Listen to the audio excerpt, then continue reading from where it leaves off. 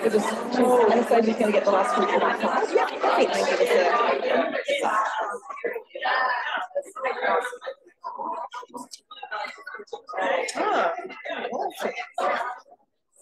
Thank you, just look at this room. It's good, isn't it? Just open.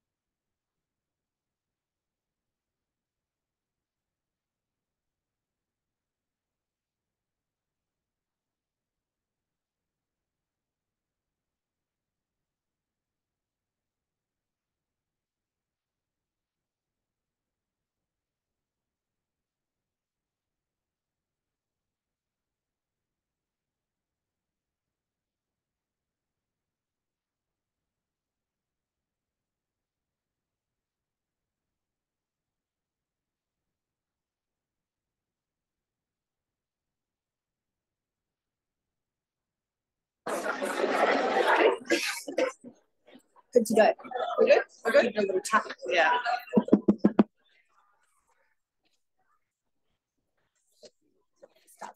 Thanks, everybody.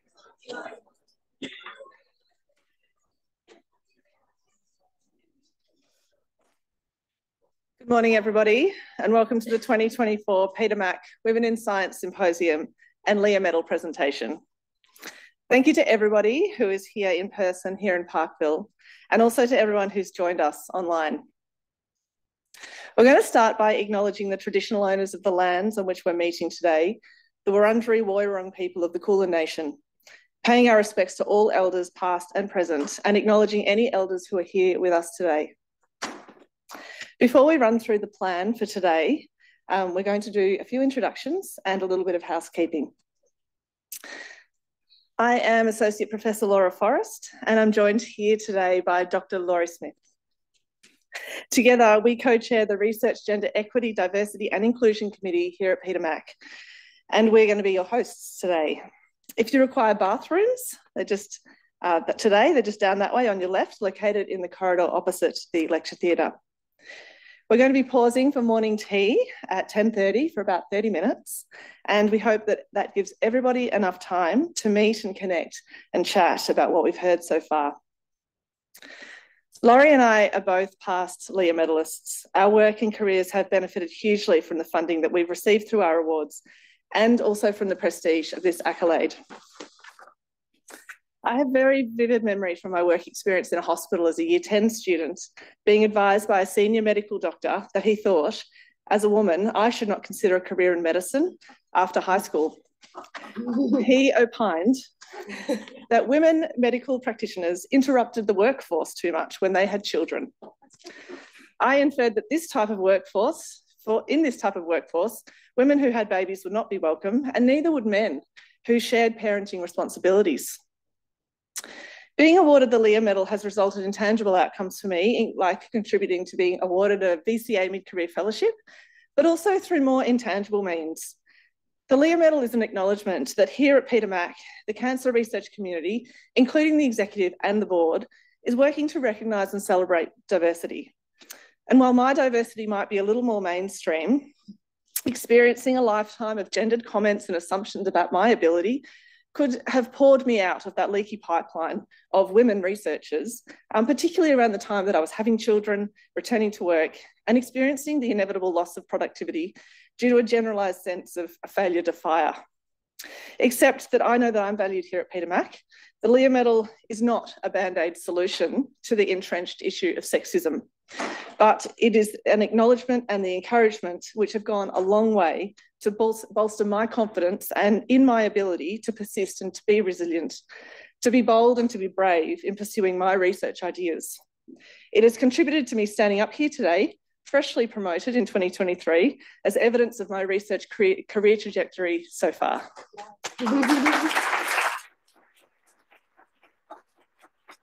Wow, Laura, it's going to be hard to follow up from that. So yeah, in 2021, I was also a recipient of the Lear Medal, and it really came at a critical point in my career and gave me the opportunity to really boost the research and my global exposure, form new collaborations to make sure that my science was at world's best, but also just gave me that confidence boost and that recognition of the work I was doing around here at Peter Mac. And I think it really has been a critical turning point. So in 2022, that culminated in me being awarded a Victorian Cancer Agency Mid-Career Research Fellowship, similar to Laura.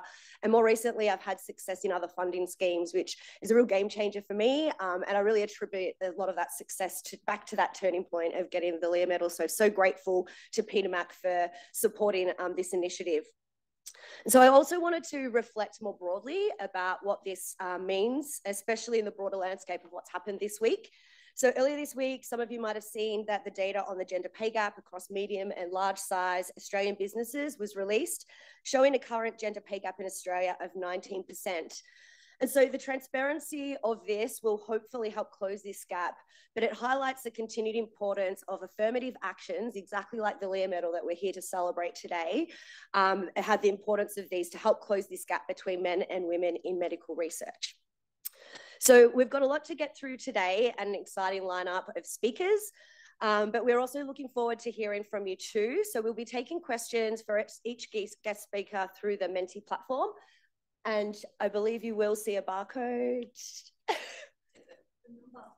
The number is 57738590.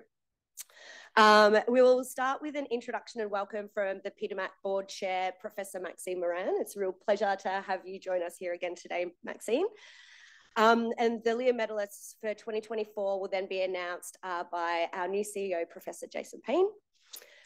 Before morning tea, we'll hear from Louise Purton, who will deliver today's keynote address. And then we'll hear from a Peter Mac Consumer Advisor, Elaine Curie, our two Lear medalists, and our second invited speaker, Professor Sue Walker. But for now, you've heard enough from us too. It's my pleasure to introduce Peter Mac's Board Chair, Professor Maxine Moran, who we're delighted to have with us here today.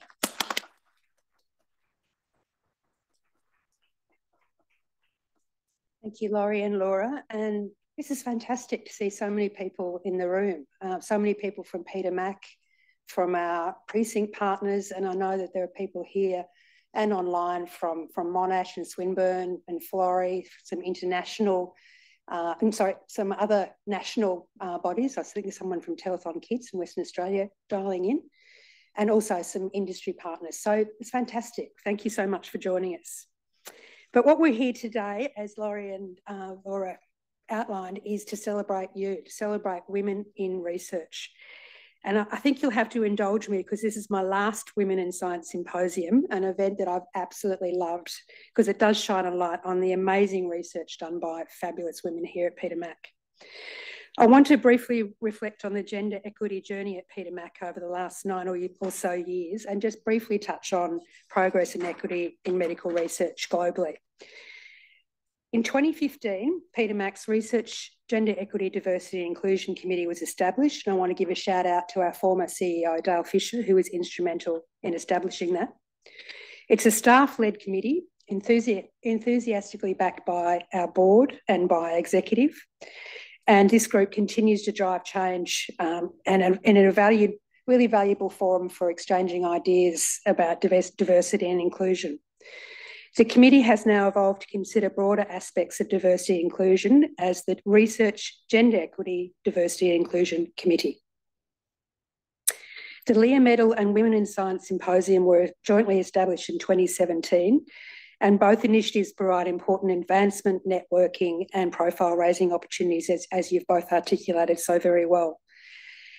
So all of the Lear Award recipients have done incredibly well since getting this important recognition.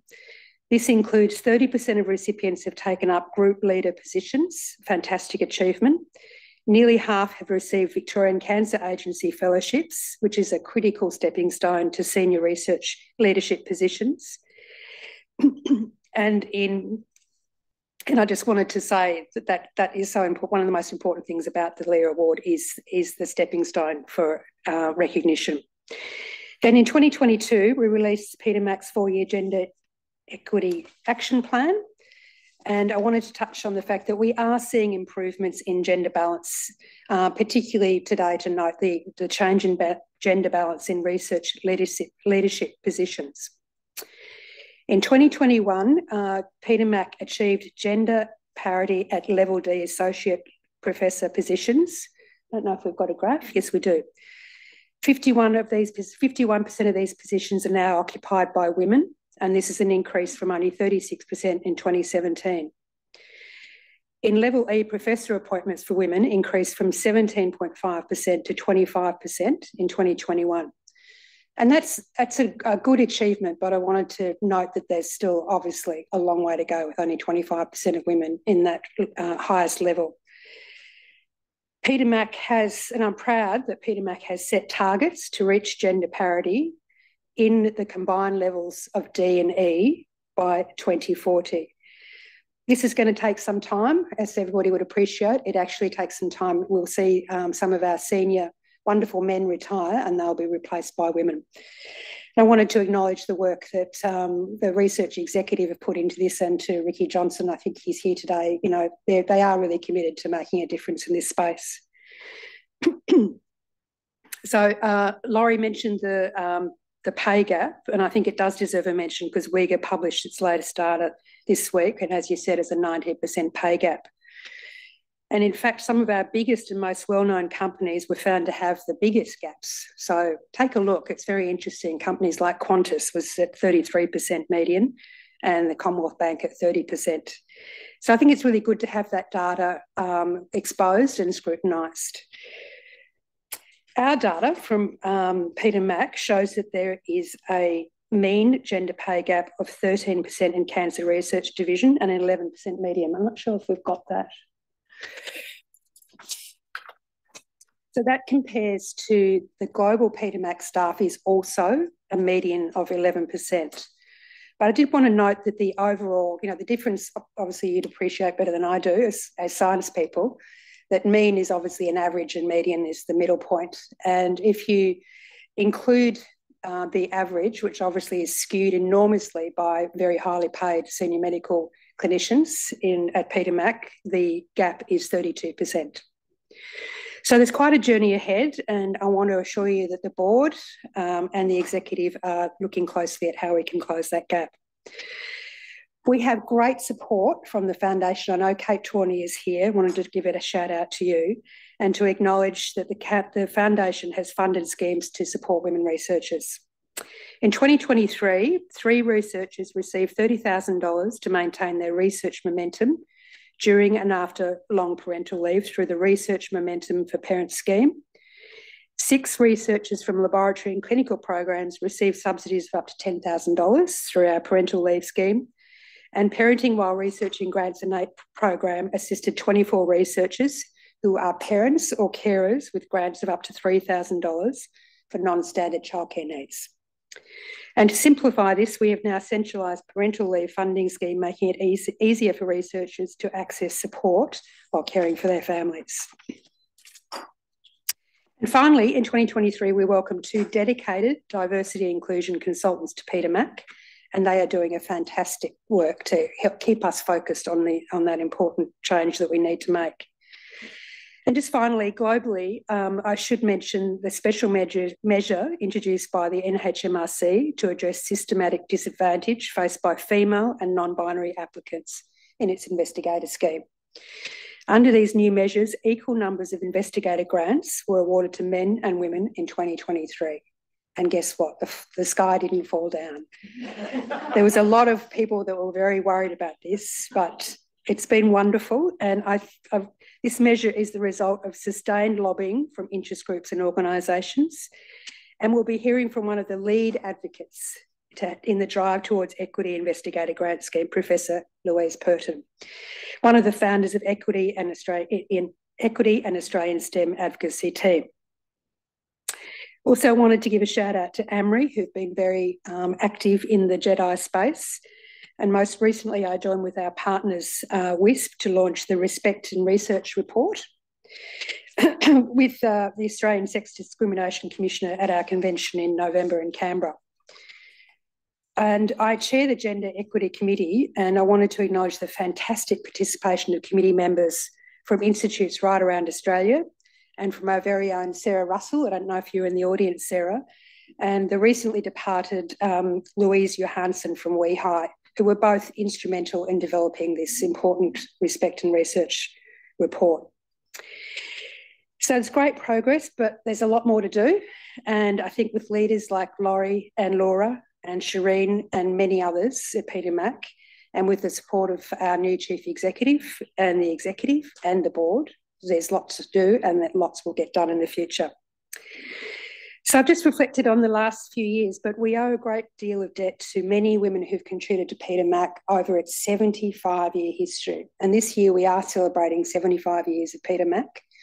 And it's been interesting to go through the archives and to see that there were a lot of women who've contributed enormously to the success of Peter Mac, who may not have been acknowledged or recognised, but who have, contributed to where we are today, which we are ranked 14 globally in the world for oncology hospitals. Not too shabby. So the comms team have developed a video which we're about to share, which hopefully recognises some of the incredible contributions of women to Peter Mac in the last 75 years. Thanks, everybody.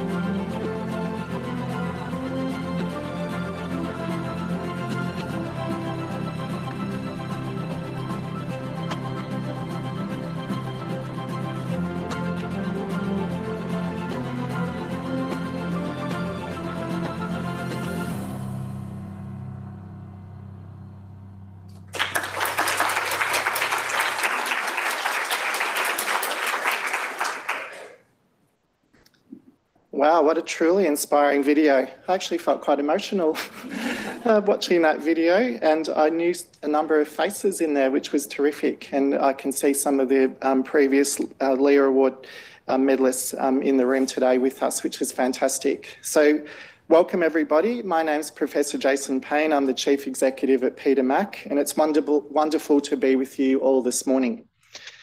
It's my pleasure, I get to do the fun bit really, to present the 2024 Leah Medals. And I'd like to thank Board Chair Professor Maxine Morand AM for joining me to present this year's awards. Named after the Latin word for lioness, the Leah Medal was established in response to historic gender imbalances in the senior ranks of health and science. Now in its 8th year, the award helps to raise the profile of Peter Mac women identifying researchers in the critical early to mid stages of their career, a time when many face barriers and lack support. Each recipient will receive $50,000 in support from generous donations to the Peter MacCallum Cancer Foundation to enable them to access career progression opportunities.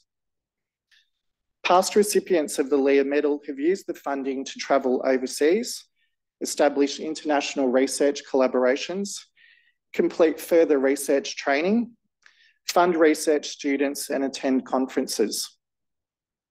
This is the 4th year that 2 Leah Medals have been awarded, recognising female leaders in the categories of dedicated researcher and clinician researcher.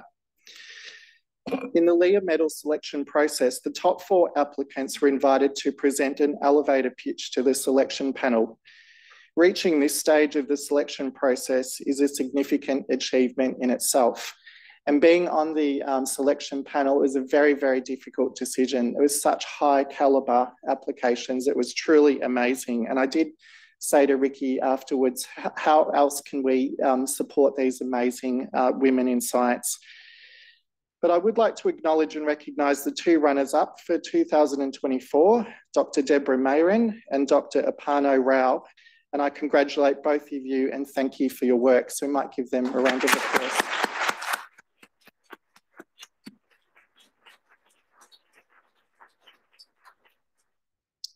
Without further ado, I will introduce and congratulate our first winner, Dr. Dineka Chandrananda.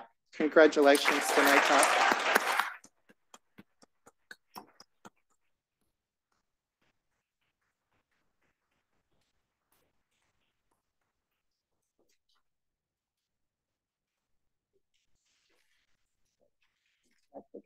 You've got your hands full. There's your award. I'll just put it around.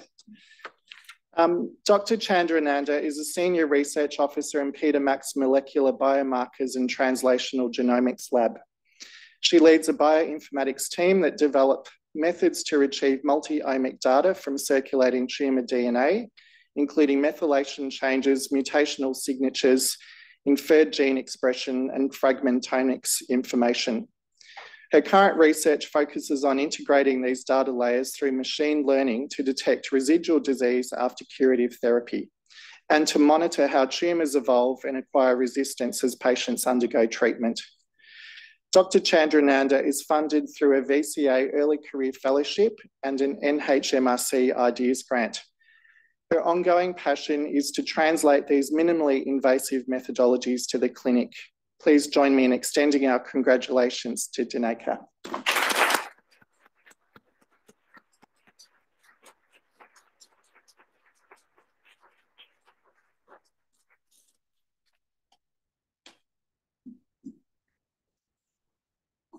Thank you, Jason and Maxine.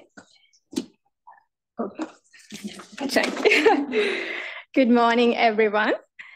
It is a great honor to receive the Leah Medal this year, and I want to thank the Gender Equality and Diversity and Inclusion Committee, the board, and everyone else at Peter Mac who championed this award and recognize its importance to mid-career researchers. I'm very grateful to Ricky and the rest of the selection committee for their time and energy spent on this process. And I want to say a special thank you to Katie Fennell and Laurie Smith previous Leah Medal winners who have been so encouraging and supportive of me as I applied for this medal. This award will be a great stepping stone as I gain greater independence in my research, and I will definitely put it to good use. It takes a community to develop leaders, and it is truly humbling to reflect on all of the people and mentors who have helped me along the way. And even if many of them are not here in the audience today, it is important that I highlight their influence. So Stefan Ginden, Sharon Browning, and Christopher Wild, who are my honors and master supervisors and first academic boss, all from the statistics department from the University of Auckland. These three mentored me when I was new to research. Their patient, compassionate, and flexible supervision styles have been something I try to emulate as I supervise junior scientists myself. Then comes Melanie Barlow, Natalie Thorne, and Terry Speed, my PhD supervisors at WeHi. They were instrumental in building my confidence, my critical thinking skills, resiliency, and independence. My PhD journey was tough, but they guided me through it. My tribe at Peter Mac is the amazing group of scientists in the Dawson labs. They are creative, collaborative, and just the right amount of crazy. But one of the reasons I come to work is because I get to work with them. So thank you all. And shout out to Mark Dawson for being so infectious with his enthusiasm for science and discovery. And thank you, Mark, for always giving me your time when I need it, even in the middle of a hectic schedule. And of course, I wouldn't be receiving this award today without the incredible support of Sarah Jane Dawson. Sarah Jane has provided a fantastic and equitable environment to do some great science and given me so many opportunities to grow as a scientist. Sarah Jane will always be the role model for me for assertive leadership underpinned by a reservoir of compassion. Thank you, Sarah Jane. Finally, I'm so grateful for my wonderful parents for their unwavering support in all that I choose to do. My mother has been my greatest academic role model because she completed her PhD as a mature student with 3 young children in the middle of a civil war, and she did it in 4 years. My father is a role model in how he supported my mom in this endeavor and held down the fort while she was away doing field work. I still rely on their wisdom and their advice, and their quiet encouragement makes me be a better scientist. With that, I want to thank everyone for coming today to support women in science. Thank you.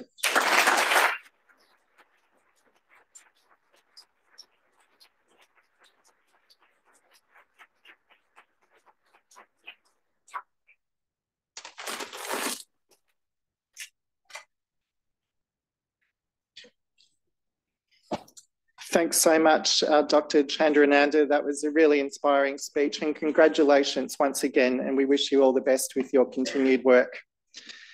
Now to award the second Leah Medal for 2024. This award goes to a Peter Mac clinician researcher, and congratulations to infectious diseases physician and researcher, Dr. Abby Douglas.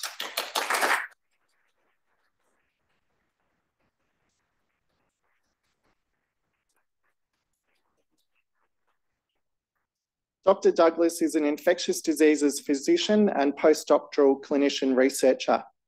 Her area of interest surrounds improving diagnostics and management of fever and infection in heavily immunocompromised hosts. She completed her PhD through the National Centre of Infections in Cancer at Peter Mac in 2023, where she studied the potential benefits of FDG PET-CT in diagnosing and managing invasive fungal infections and neutropenic fever. She was awarded the Peter Mac Medal for this work. Her world first randomized trial comparing FDG PET-CT to conventional CT imaging in persistent and recurrent neutropenic fever found that FDG PET-CT was superior in guiding antimicrobial management and was associated with reduced length of stay. Dr. Douglas is the Implementation Fellow of the NCIC and on the steering committee of several international trials. She's a lead author and steering committee member of the Australian and New Zealand Consensus Guidelines for Management of Neutropenic Fever and clinical trial lead of the Australia and New Zealand Mycology Interest Group. Please join me in congratulating Dr. Douglas on her award today.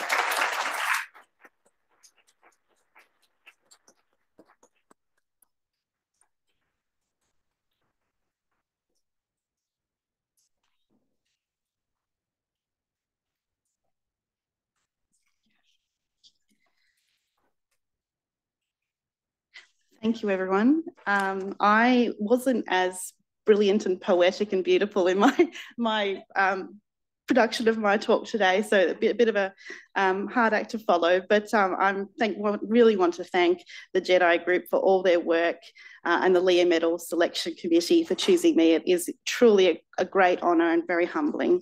I'd really like to thank the organisers of this wonderful event, and really I appreciate the recognition of women in science, and anything that can be done to promote that is top of my list. And thank you for everyone for attending. I'd really like to thank the National Centre for Infections in Cancer for their hard work and support, and particularly to my supervisors, Professor Monica Slavin and Karen Versky, who have really guided me and helped me to be where I am today, and really are fearless champions for women in science and are wonderful role models of what women can do in the field. And being an infectious diseases physician, we really have to work in collaboration with other units, and they have to trust us with trying to perform research and care for their patients. So I'd really like to thank the haematology and transplant department in particular, as well as the nuclear medicine department, medical nursing technicians who really have been wonderful in facilitating the work and entrusted me with their patients. I'd like to thank the University of Melbourne for their assistance along the journey, and the Peter Mac Foundation, as well as the Royal Melbourne Foundation, who really helped to fund some of the research, as well as the NHMRC for their funding and support, without which I couldn't do any of this work. On a personal note, I'd really like to thank my husband and my two young children for their understanding and patience, and particularly my children, who are really my #1 cheerleaders along the way and really keep me going. And in particular, I'd really like to have a very big call out and special thanks to my mother, Kay Douglas, for her wonderful support and belief in me. She has set the example for what can be achieved by a woman, particularly in adversity. With her sheer grit and determination, she really fought for us and has allowed her children to achieve all that they can achieve. I'm really excited for what I can achieve with this award, and I'd really thank you for this distinct honour.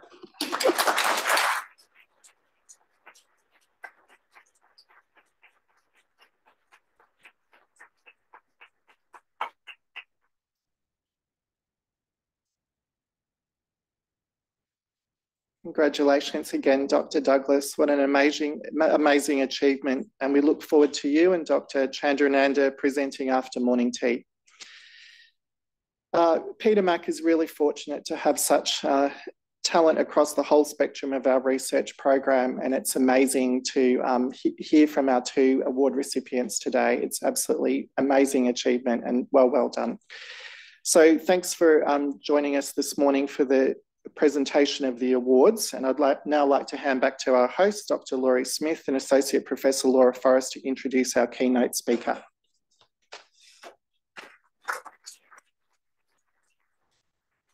Great. So yeah, thanks Professor Moran and Professor Payne for presenting this year's Leah medals, and congrats again to the recipients. Can't wait to see what you're going to do. So also want to give another special thanks to the Peter MacCallum Cancer Foundation and all of the generous donors for their support. And more broadly than for the Leah medals, they really underpin a lot of the work that our Research JEDI committee is able to deliver on. So yeah, and Now it's my absolute pleasure to introduce today's keynote speaker, Professor Louise Purton. So Professor Purton is currently lab head at St Vincent's Medical Research Institute. She's a former associate director at the Institute and was also founding lead of St Vincent's Stem Cell Regulation Unit. She's internationally recognised for her research in the field of blood cells, and her work spans fundamental to translational research.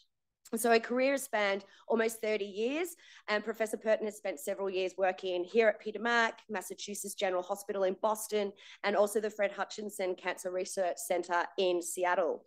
So her research has helped us understand how blood cell production is regulated in both normal and disease states, and her discovery research has resulted in 4 clinical trials to date, which is really an amazing achievement and the goal of all of us in the lab. There's many things that I could really note about Louise, but I really want to give a shout out. She's a committed advocate for equity and inclusivity. She's a founder of the Equity in Australian STEM advocacy team, and this grassroots organisation is comprised of Australian academic researchers who recognise their inequities that contribute to the lack of retention of people in underrepresented groups in Australian STEM.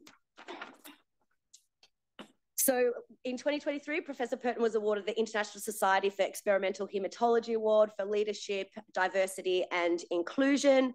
And I also want to note that Professor Purton has had a bilateral hearing impairment since she was a child and has received 2 successful cochlear implants in recent years, which really kind of adds to this volume of success that she's been able to achieve. And so with that, it's my real pleasure to introduce and welcome Louise up to the podium, and can't wait to hear what you've got to say today.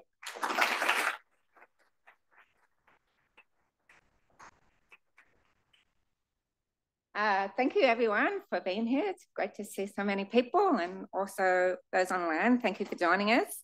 I've got a lot to get through, so I'm going to get started, but I would like to say that intersectionality is very important to me, and also catering for people with a range of disabilities, not just my own. So all of my slides are actually designed to do that, to cater for people with a range of disabilities. I'm on Twitter, or X, which I hate to say it now, and that's my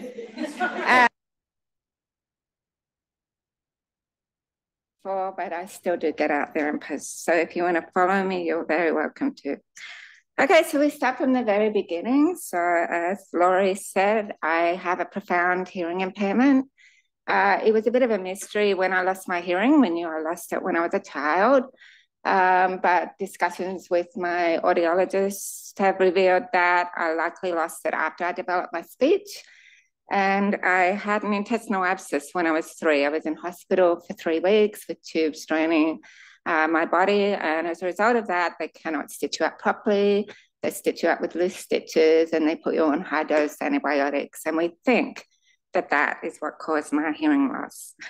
So it used to be a bit better than this. You can actually see this is an audiogram, and I use this in teaching. So normal hearing is here, you would go across here, and then you go to profound. And what happens is that they will play soft to loud sounds, and you would click, and what would happen is, so the loud sounds are here, and the soft sounds are here, and you can see here that I have no response at all in this area here. Since my cochlear implants, I don't have to have audiology exams anymore, which I'm really happy about. It gave me anxiety every time because I knew that I would not hear much at all, and that's exactly the case. And these are the sounds that I cannot hear. So that equates into all of the sounds. So most of the consonants I cannot hear, and that's what people usually use to rely on in terms of hearing. So I rely on vowels. I cannot hear whispers. I've never been able to hear whispers. And in school, when you played that game, never put me in the middle or anywhere. It was really, really bad. And prior to my first cochlear implant, and I'll talk about that a little bit later, I could only repeat 6% of words without lip reading. So I was highly reliant on lip reading. And my cochlear audiologist, who has examined many, many patients over her life, has said I'm the best lip reader that she's ever encountered, and I'm self-taught. I cannot follow conversations in noisy environments. I have a device on my cochlears now that can cut out background noise. I'm probably better than most people now. And people think I have a foreign accent. It's improved. In fact, within a week of having my first cochlear implant, my voice is, I noticed, and my husband noticed that my voice had changed. So let's talk about my hearing loss. So I was born in 1968. I grew up in a small country town called Balranald in southern New South Wales. So it's a population of 1,100 people now. It was 1,400 when I was a child. So everyone knows everyone. Everyone knows what everyone's doing. And I'm the first person to get a PhD from my hometown. So they're very proud of me, and I'm very proud of coming from that crowd, from there. So when I was 5, my mother noticed that I did not respond to her if I had my back turned to her, like watching TV. She had to drive me to Mildura, which was an hour and a half each way. Took me to an ENT there.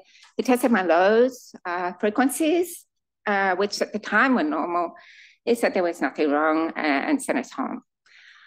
My mum was a school teacher, so when I was 8, an audiologist visited our school, and she asked the audiologist if she would test my hearing. She tested everything and discovered that I had no high frequencies. So back we went to Mildura. Initially, he just tested my lows, said there was nothing wrong with me, and then she insisted that he test my highs. And so he said, well, okay, she's got no high frequencies. There are no hearing aids for her condition. The only thing that will impact her is that she will not appreciate classical music, which is complete nonsense.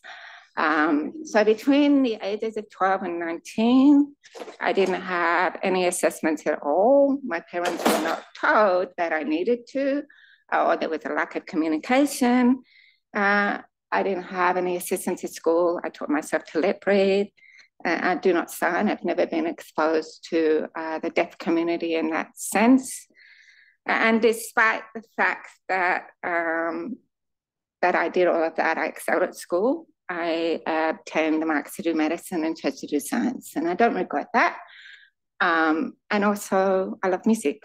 I sang in 2 school choirs voluntarily until the end of year 11. We were really good. We had an 8 group madrigal group, which is voices only. We used to compete in the state pits and win all the time against adults. So we were really good. And my love of music was also a reason I was reluctant to have cochlears. So I will talk about that in a little bit. So my life as a person with a profound hearing loss. So while I have a visible disability, most people don't see it. So they expect me to be normal. This happens all the time. So people stare at me if I do not respond to them when they expect me to respond to them. People also stare at me because my voice is loud. It gets louder if I'm in a noisy environment because I cannot hear, and that's my way of compensating. People think I'm rude because I can talk too much, particularly on platforms like Zoom. I'm getting used to that now. I'm trying to consciously reduce that. And I tend not to ask people too much about themselves, particularly in noisy environments, because I just can't hear them. I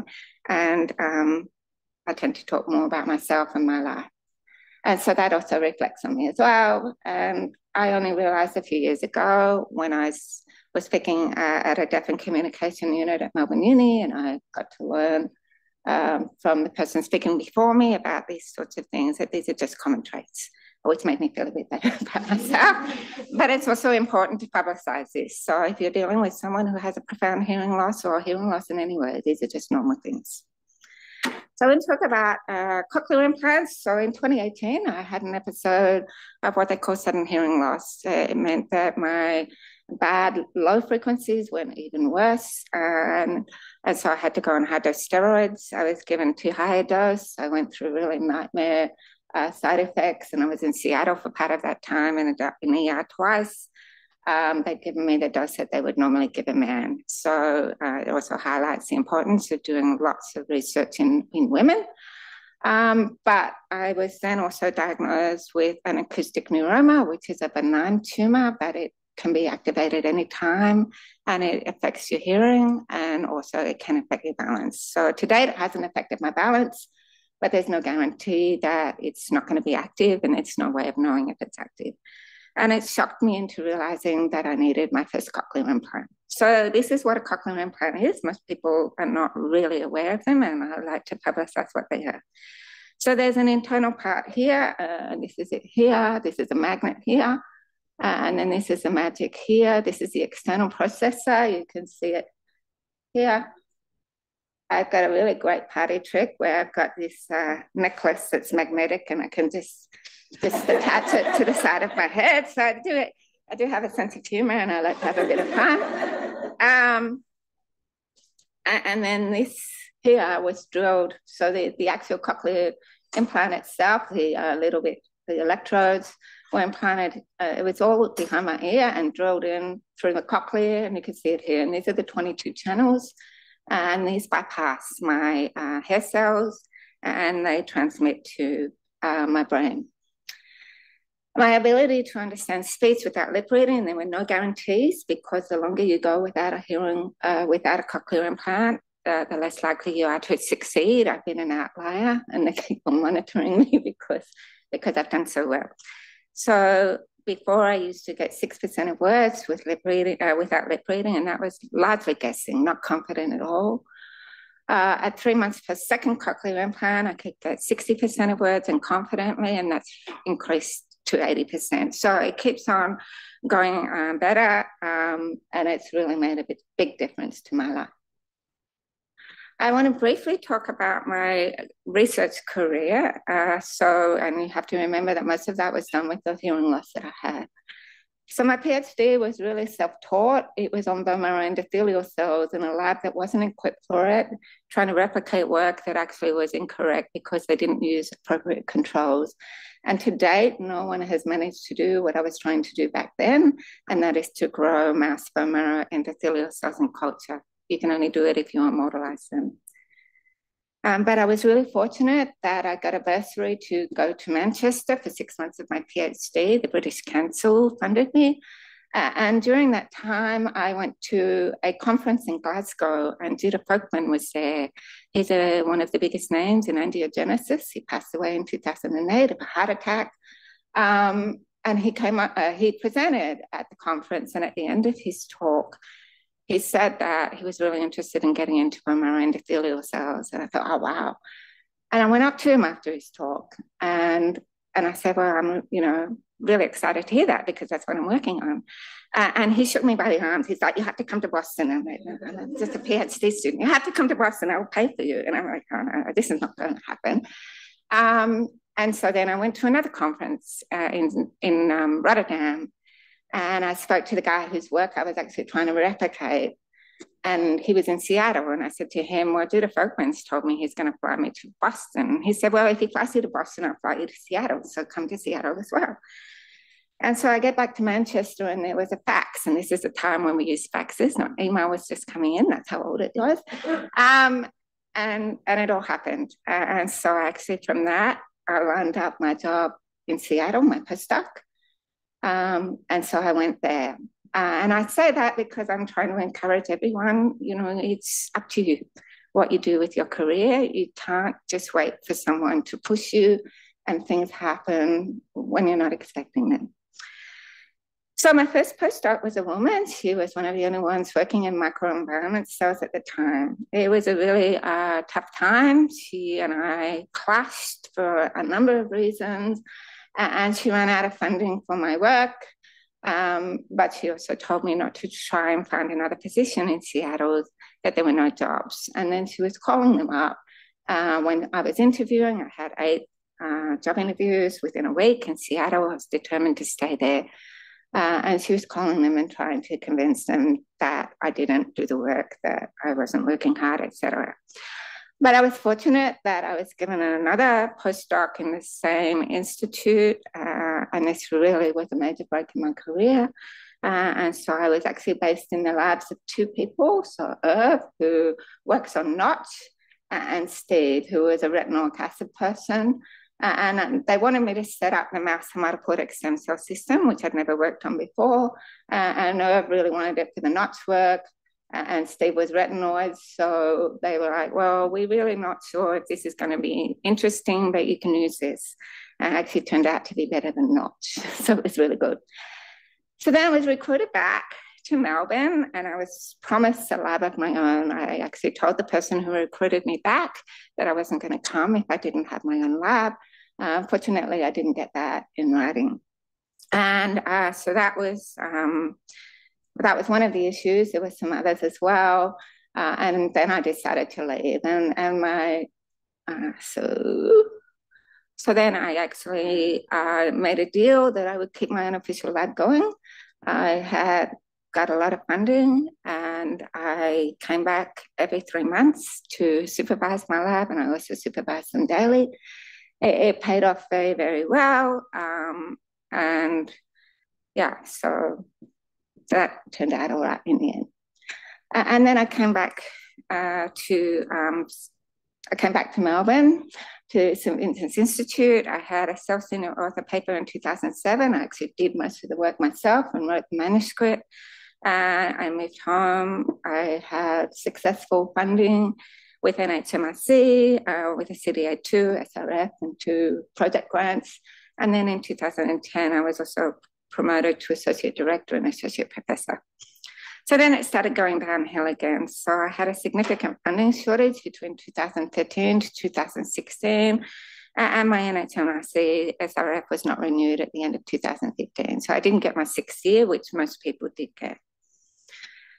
From 2007 onwards, funding is a bit better. It's actually really good now. I got 2 ideas grants at the end of last year, so I'm really happy about that. But that's the best I've ever had with NHMRC. So I want to talk briefly about the downs. So I didn't really understand why this woman treated me like she did. I had got a first author blood paper within 18 months of being in her lab. I was working towards another paper.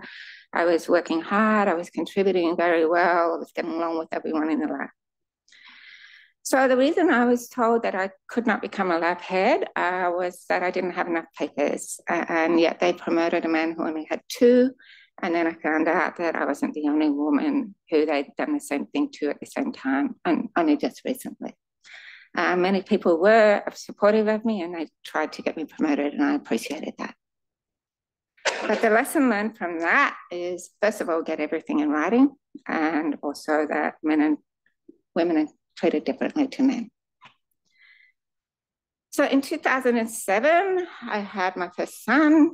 I moved back to Australia in 2008, and in 2010, I had the birth of my second son. So I had significant career disruptions in that major downhill slope as well. And when I was going for my renewal of my NHMRC SRF, I was an associate director. I was doing all these leadership things. I was publishing. I had a clinical trial that had come out of my work. And so one of my 2 assessors gave me a track record of leadership score of 4. And because of that 4, and only because of that 4, I did not get my 6th year. So the lesson learned from that is that NHMRC career disruptions are not working. Or shit happens. Okay.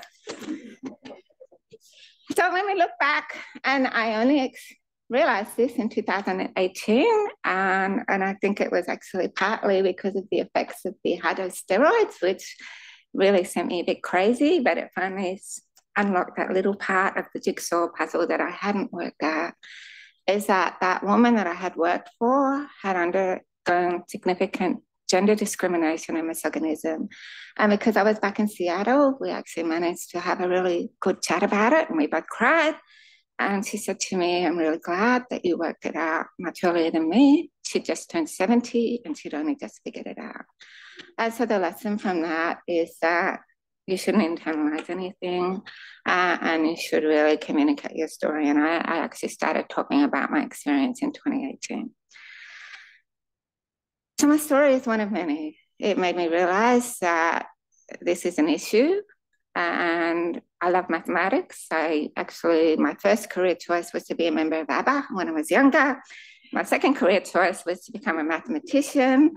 I hated Boolean algebra in first year uni. I love blood, but I'm really scared of giving my own blood. I'm not really the best at doing that, but I do love blood. So I switched fields, but I still love data. And so what's really important is that we recognize that there've always been women. Dr. Sue Hassthorpe, who was in that video, I did a summer studentship with her. She was in my field. She left. I thought women were leaving because they wanted to. I didn't realize how hard it was. And it's really important that people realize it is hard. And there are a lot of barriers, and they're unfair barriers, and we need to change them. So if you look at the numbers, you can actually see there's lots and lots and lots of women, many at the undergrad and postgrad level, at level A, so the doctor, they're still the same, level B. And then once we get to level C, so senior research fellow and onwards, the men start to rise and the women start to fall. So this is an issue. And while they say that having a family is a major reason, it's not, it's a myth. And we need to also understand that there's a lot of women without carer responsibilities who do not thrive either. And also it's really important to say that even if you reach level E, you have a higher chance of not being continuing in science. It's recognised as well. Melbourne Uni recognise it in their promotions. So it's an important issue. But women have great brains and we want to use them. So why are we losing great women? So there's a lack of mentorship and sponsorship that's changing in recent years, but most of us have not had mentorship throughout our life. Most of us have been lucky we've had any sponsorship. Misogynism does still exist. It's unfortunate, it does. I really think the world would be so much better if we didn't have misogynism, racism, any sort of discrimination. And we need to treat each other equally or equitably and with respect. Most women and non-binary people and trans people will have a story to tell. Some men will as well, but it's largely women and non-binary and trans. And it also may affect their behaviour to you, towards you, just like Beverly did to me. So do not judge them. I used to think she was a horrible woman. She passed away last year. She actually did a lot for underrepresented minorities. And I've been invited back to Seattle to actually talk at her memoriam later this year. You have not worked in their shoes. And unless you know what another person's shoes, their career path has been like, their life has been like, you have no reason to judge them at all. And ask them if they want to. It's really hard. The first time I gave my talk, I was really nervous. I've been there so many times now. It's much easier, but it's really tough. And bias, both conscious and unconscious, and they're both equally problematic. Conscious is more problematic because that means that someone knows that they're doing it and they're not going to change. It's a major issue and it's prevalent in the peer review system. So I was really fortunate that in 2019, NHMRC changed their funding scheme because funding is the main support we need to remain.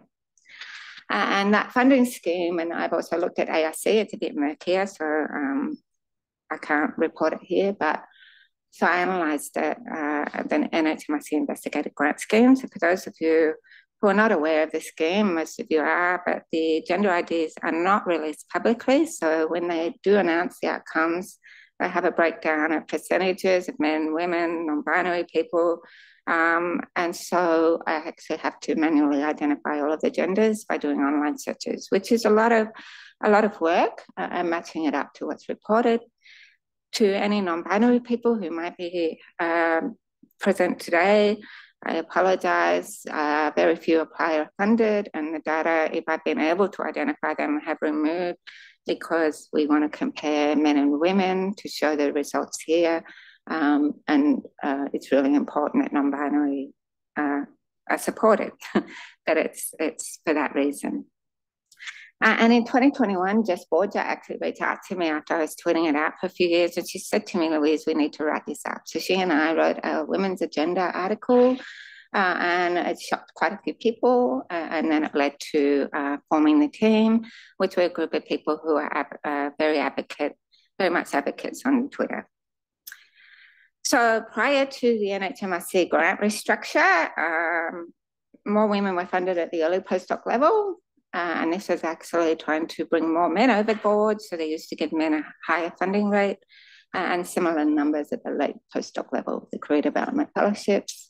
Then you could see that at the senior level, significantly fewer women were funded. When they were funded, it was usually at the lowest level as well. So there was an issue at the senior levels, but there were more women coming through in the junior levels. So then for the revised scheme, what happened is that they replaced the fellowship, which was salary only, with salary plus lab support. including staff salary. And it became the largest funding scheme in NHMRC. So there are 5 different categories: EL1, EL2, L1, L2, L3. And L1 and L3 are all assessed and ranked together, and that's a problem, and I'll show you why. And the peer review score also directly determined the amount of lab support that L1 to L3 got. So it went from 300,000, 400,000, 500,000 or 600,000 a year. So similar numbers of women and men were funded at the EL1 and to L1 stage, but fewer women were funded after L1. You can see here, this is the first 3 years of the grant. But women were pulled over the line at all stages, which I find really horrifying, to achieve these results. So if that hadn't happened and that was done under a gender bias, a structural priority scheme, then it would have been worse outcomes for women than what they are. And it contrasts with the prior scheme, when there were significantly more women funded at that early stage. Now this was no longer happening. I also broke down the data in the different schemes. So basic science, clinical medicine, public health and health services. And it's very, very clear that there was discrimination against the women in the basic science and clinical medicine. And you can't say that there's not a lot of women in those streams. I see a lot, I know a lot. And this was significantly worse as well than the prior scheme.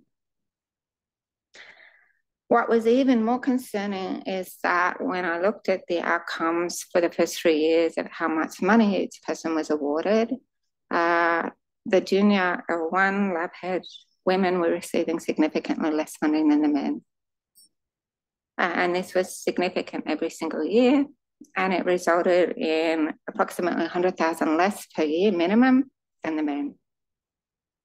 So what that meant is that it affects the women's capacity to increase their productivity, and it also makes them less competitive to renew when they're going up for renewal.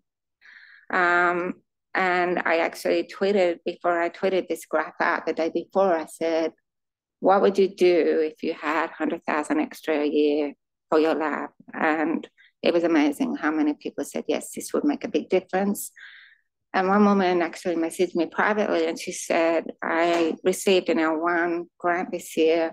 I've received 100,000 less than every single man in my institute. It means I cannot employ a postdoc. I can't get future funding with that postdoc. And it also significantly impacts my ability to do my work. I'm going to have to continue writing grants to try and get more funding.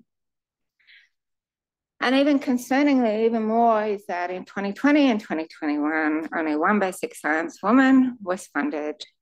And that's really appalling. Basic science is so important. What we do is not basic, it's so important, it's fundamental. It's the building blocks behind everything. And I do basic through to translational. Without my basic research, I wouldn't be translating anything. And additional data revealed in 2022 by the NHMRC revealed that 60% of women across all levels received the lowest support, whereas 40% of men. So it meant that even L3 women, which we couldn't really get the data from because some people needed salaries, other people didn't at that senior level, were actually at a disadvantage. So the investigator grant scheme resulted in poorer outcomes for women than the previous fellowship scheme. In the old scheme, women received approximately 43% of the fellowships, and more were awarded to early postdocs than the men, to women.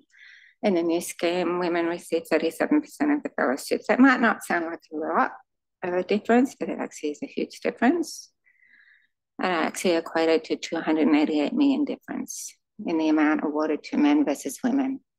I think that's appalling. So the NHMRC came back and said that the predominance of male applicants at the most senior levels of the scheme is a major factor underlying the award of more grants and more overall funding to men versus women, which is actually incorrect because fewer L3 men apply than any other levels, yet more are funded. And I think this is also disappointing. So our data and historical analysis in many countries reveal that gender bias in peer review funding is a major contributor to the lack of retention of women in STEM. It's an ongoing issue. It's not really improving despite awareness and bias training initiatives. And the lack of funding, and when funded, the reduced amount of funding awarded causes the research of women in STEM to be less competitive to men at the same level. And as a result, mostly I know so many women in my field who have left because of funding issues. And in Australia, it's so important because we do not have that tenure system that so many other countries do.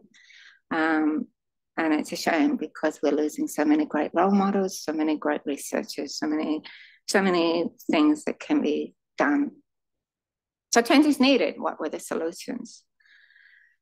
So I didn't organize the petition. In fact, I didn't even think it would be anywhere near as successful as it was. So this is all Manawat's AU, who's not me. And they contacted me to ask if they could organise a petition. We helped draft it. And so if you supported it, thank you. It was key in the NHMRC consultations 2 years ago, and Kelso actually mentioned that. So we actually submitted a position paper with a link to this petition in the end of 2021. And in February 2022, the NHMRC released some of their own additional analyses agreeing with our data and also revealing even more gender bias. So it led to the current changes where equal amounts of funding have been awarded to men and women plus non-binary people, and the same research support package of $400,000 is awarded to all of the labs so that there's no discrimination in the future, hopefully. So how's that improved outcomes? So what happens is that this was the allocation of the funding, average allocation between 2019 to 2022, the proportion of funding, and this is how it's changed now. So it actually still reveals that there's an issue because relative to opportunity is not being assessed. L1 men are down here. You can see that they were higher here. And while it's increasing here, it is favouring the L1 women. So, and the problem with that is that, and I've also analysed them all, it's pinned in my X account, improvements are still required. Relative to opportunity is a major factor to ensure equitable results for everyone. But if you do not know how much funding someone's had throughout their career, you can't determine that. And that's not been assessed at all. I know that people think sometimes that women are getting it easier because they're getting awards when maybe other men are deserving. I've had that said to me. I've had a fraction of the amount of funding that most of the men in my level have had, and I've achieved a lot more with it. And we need to start assessing those outputs. And the assessment of funding outcomes for other underrepresented groups, ethnicity, LGBTQIA+, disabilities, etc. It's also essential. It's not being done at all in the NHMRC. We've actually asked them to do this when Anne Kelso was CEO. She said that they didn't know what they would do with the data. I tell you what, I know what I would do with the data, that's for sure. And institutes are just as responsible. It's really important that institutes step up, realise that equity requires initiatives, it requires additional support. And there's been so much data showing that the more diverse a workplace is, the more productive it is, the better culture, more innovation. So it benefits everyone. So I'd like to stop there. I'd like to acknowledge everyone in the team who have worked hard on this. I'd also like to acknowledge everyone who's supported me throughout my life. It's been lots and lots of ups and downs. So many wonderful people in my life and my family. But most importantly, my sons, my husband, most of you will know Carl. It's an old photo, but anyway. And the best roller coasters I go on are the ones that I go on with my sons. Finally, for all of those who might need it, never stop believing in yourself. Okay.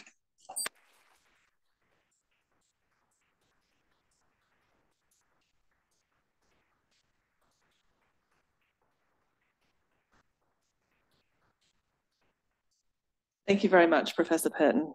Such an enlightening presentation and horrifying in equal measures. But most importantly now, we'd really like to throw open the floor to questions. If you're in the room, we have the Menti Oh, sorry, if you're in the room, please just raise your hand.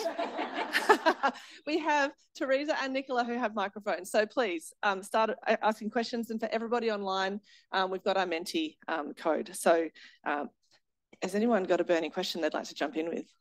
I know Laurie will.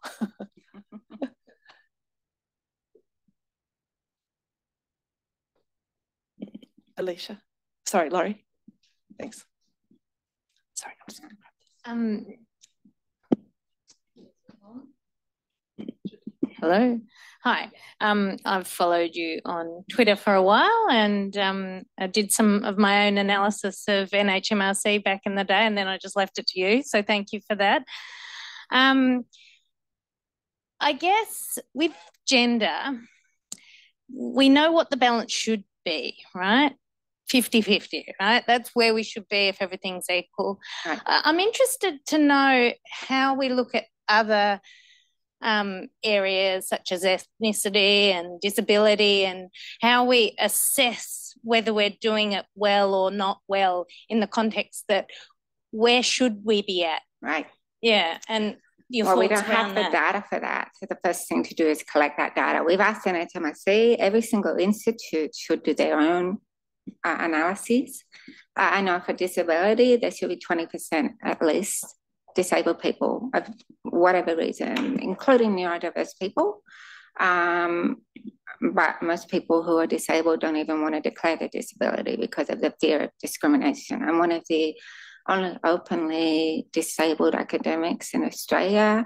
I have no issues. If people feel that I'm not someone that they want to have, that I'm not good enough, then that's their loss.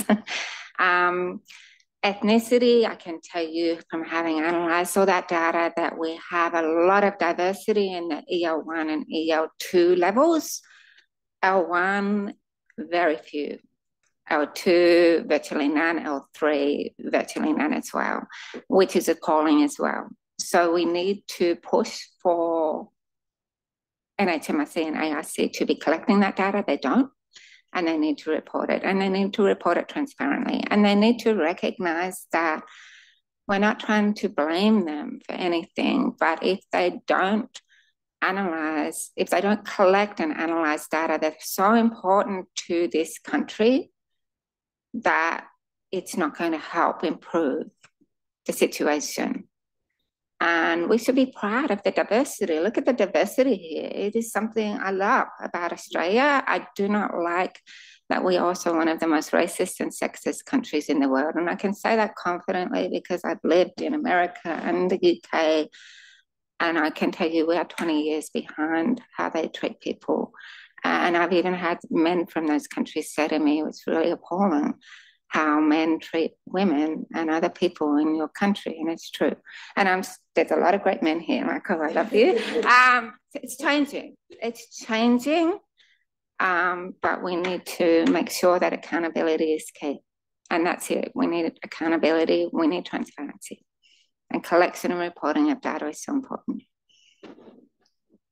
Got a question over that side. Thanks, Vanessa.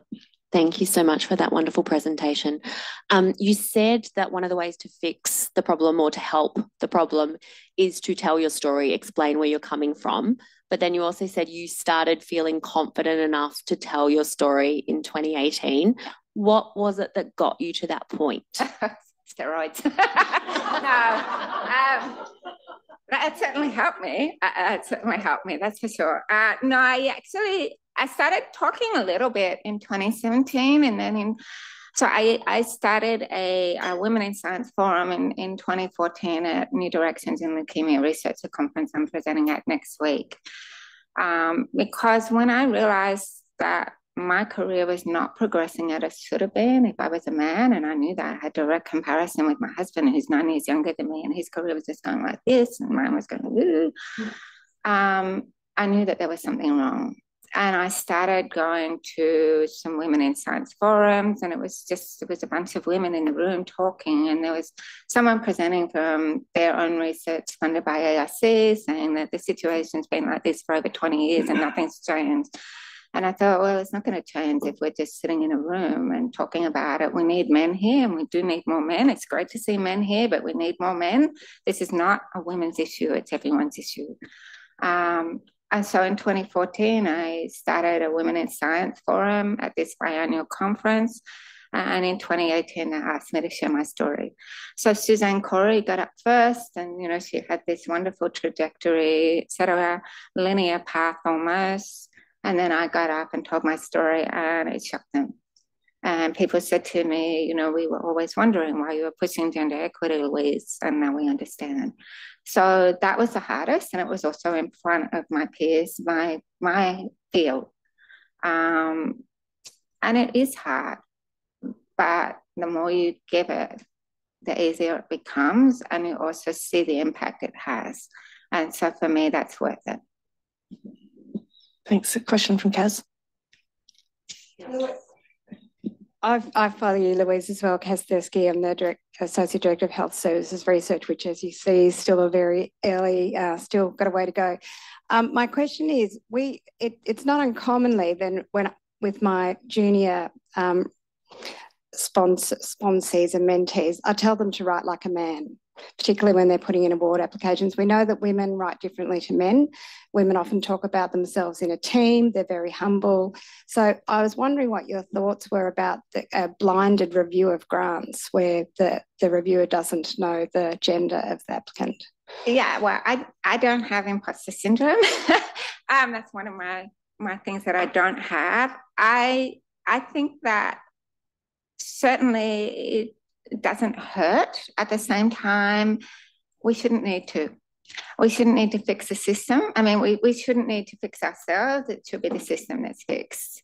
And if people can't realise research excellence by looking at what someone's done with the amount of funding they've brought in, what they've done in terms of leadership, mentorship, etc., then that's a failing of the system.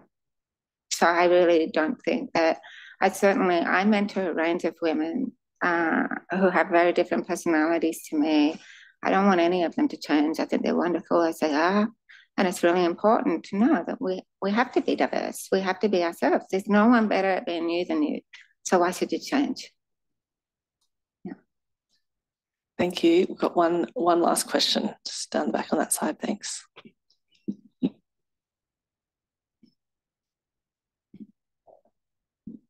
Hi, Louise. Thanks very much for your talk.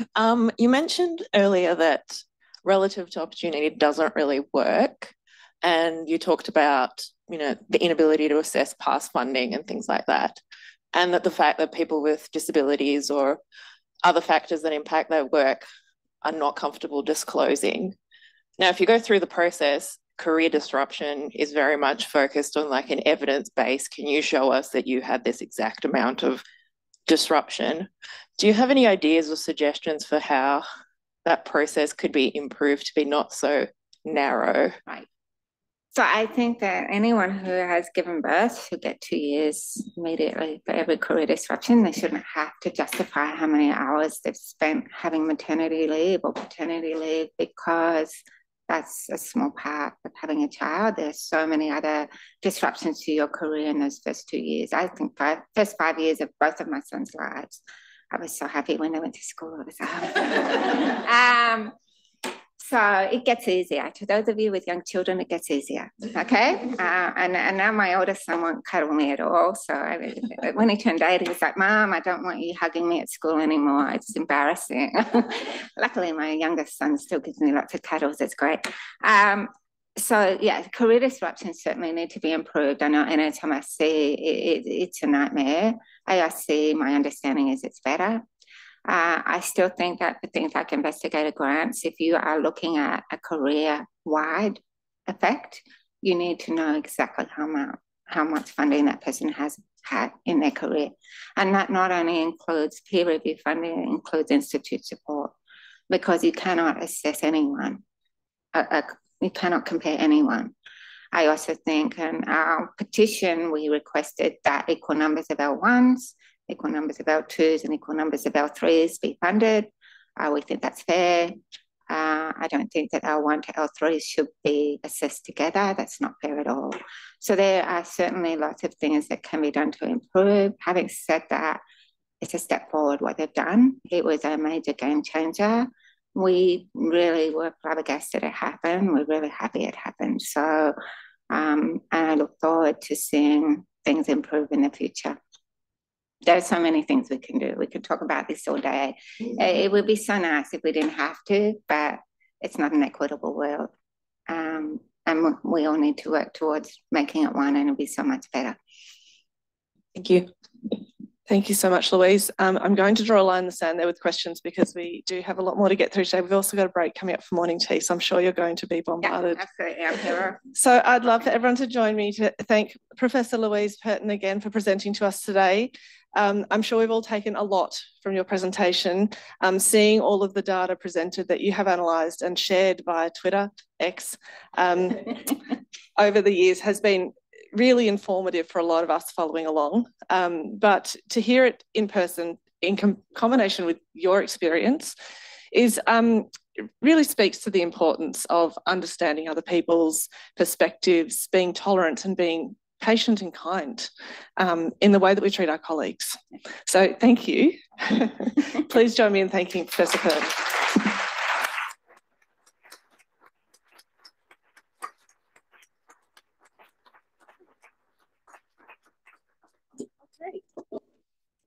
We are now going to break for morning tea. And so please join us for refreshments in the atrium. Comms team have assured me it's top notch today for this very special occasion. I'm hungry. I didn't have time for breakfast and I was super pleased to not do school drop off this morning. What else do we need to talk about? Please don't go anywhere if you're online. We'll be back in, we were going to have 30 minutes, but I think we might do 25 minutes, 20 past 11. We're going to be back in this room, please, for the remainder of this morning's program. Thanks, everyone.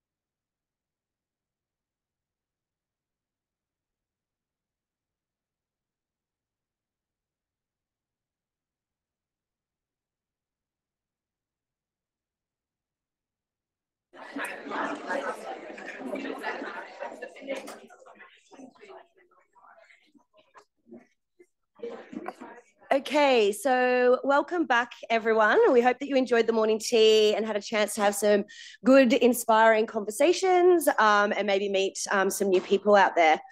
So we've got a jam-packed agenda for the rest of the morning. So we are delighted that consumer advisor Elaine Curry can join us today. So at Peter Mac, we strive to put the patient and their experience at the centre of everything, and is often includes working closely with families and carers too. So this approach extends to our research endeavours.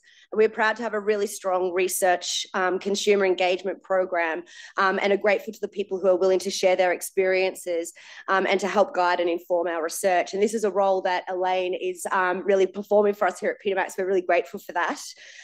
So Elaine will speak on her experiences as both a patient as Peter Mac and at other health services, and also on her goals in getting involved in our research. So at Peter Mac, a Peter Mac patient since 2020, Elaine Curry is passionate about improving cancer awareness and education and supporting women in leadership. So Elaine has over 2 decades of experience supporting global organisations in the scientific and health sectors. And with degrees in business and microbiology, Elaine places the patient experience at the centre of everything she works on, particularly after having her own cancer experiences. So Elaine now shares her valuable insights and advice from her combined personal and professional experience with our researchers. And today she's going to do that with all of us. And we're really grateful to have you come and speak to us today, and can't wait to hear what you've got to say, Elaine. Thank you.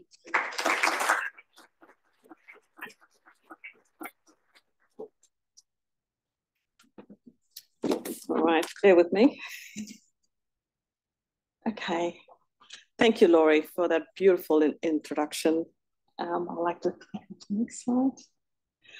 Hello, everyone. My name is Elaine. And before I begin, I'd like to acknowledge the traditional owners of the land of which I work, live, and that we are meeting here today, the Wurundjeri people in the Kulin Nation, and pay my respects to elders past and present. I'm a solo mom to 2 beautiful daughters, Abigail and Joanna.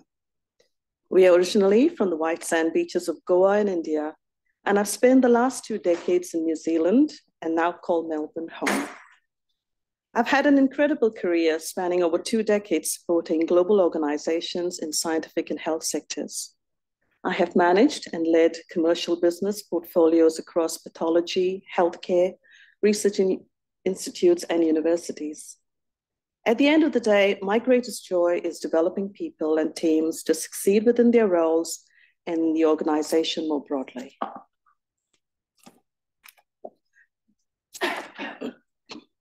Did I? I think it just went backwards.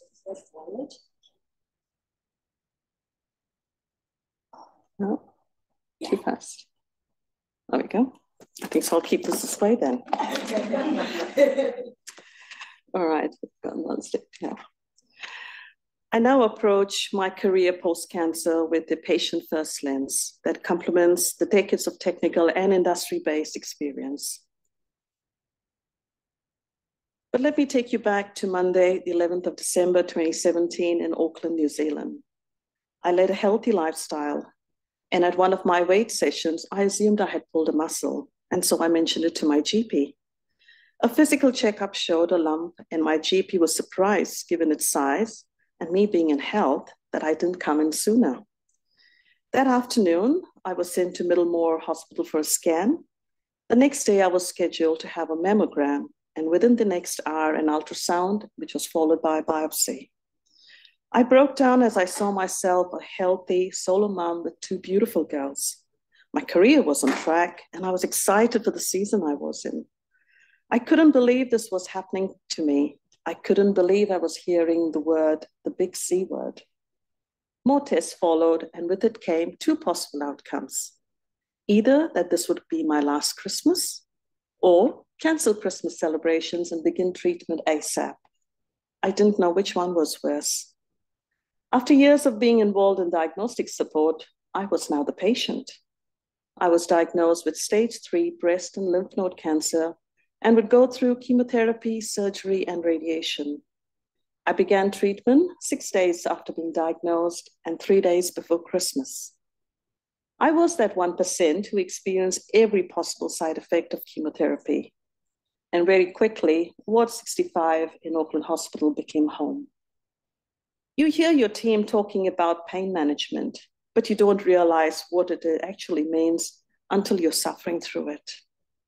My girls were fairly young and had to take up the task of supporting me, managing their student lives, and coordinating our little village.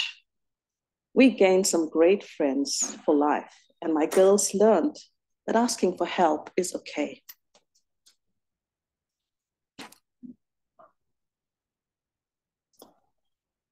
Next, I was faced with a 10-hour mastectomy and reconstruction surgery. I'd never been to see a plastic surgeon before, but here I was trying to color match my new nipple. Surgery was then followed by sessions of radiotherapy. I had now been over 10 months since I first was diagnosed and since I had last been at work. I found myself not knowing who I was. So many of my features were different. I'd lost my hair, I'd lost my eyebrows. I looked like a cancer patient. I worried how work would accept someone like myself.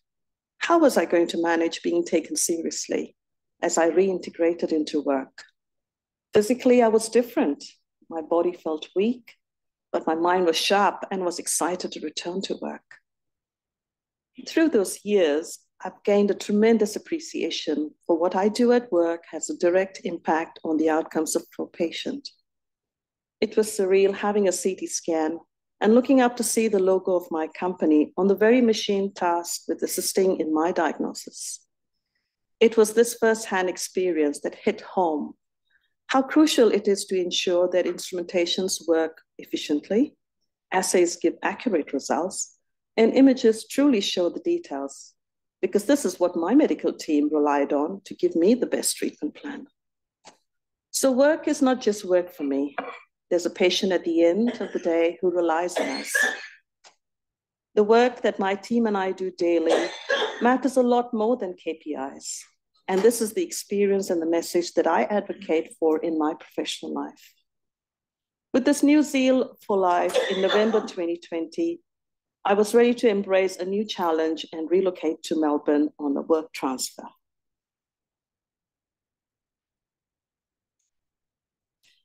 The oncology team at Peter Mac supported the remainder of my treatment throughout the pandemic. Initially, I began with day-stay treatments and infusions before accessing the Peter Mac at-home service that delivered hormone treatment from the comfort of my home. As of 2022, I entered remission and have been monitored with yearly mammograms. At first, I was anxious about moving to a new medical team, but the transfer process was smooth and my oncologist was thorough and patient. It helped me relax and have confidence that I was in good hands. The Wellness Center quickly became a safe space within Peter Mac with its friendly staff, eager to offer a cup of coffee between tests and appointments. The oncology massage sessions provided holistic support that complemented my treatment plan and offered much needed relief during such a stressful time. The Wellness Center also allowed me to meet new families and hear their stories. All of these interactions added to my personal experience, and I saw how impactful Peter Mac's approach to patient care truly was.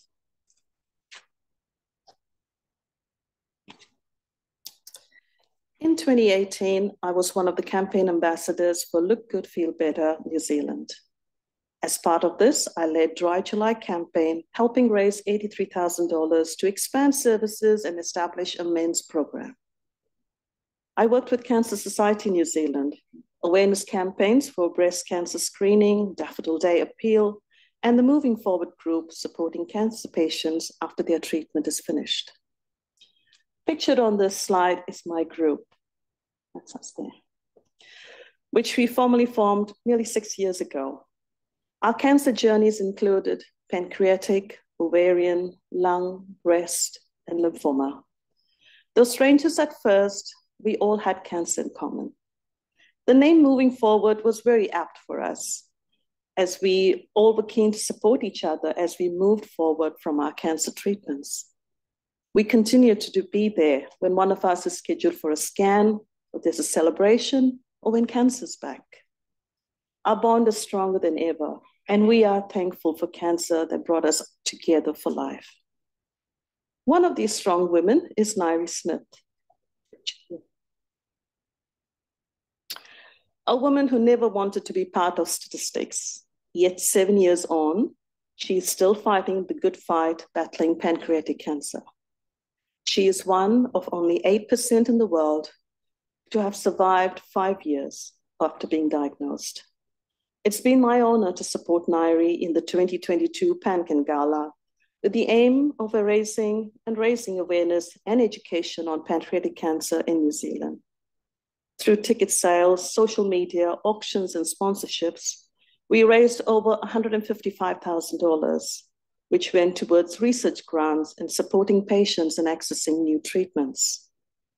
Events such as these are core to my drive in being part of Peter Mack's Consumer Advisory Group to represent and advocate for people like my friend Nairi and many others.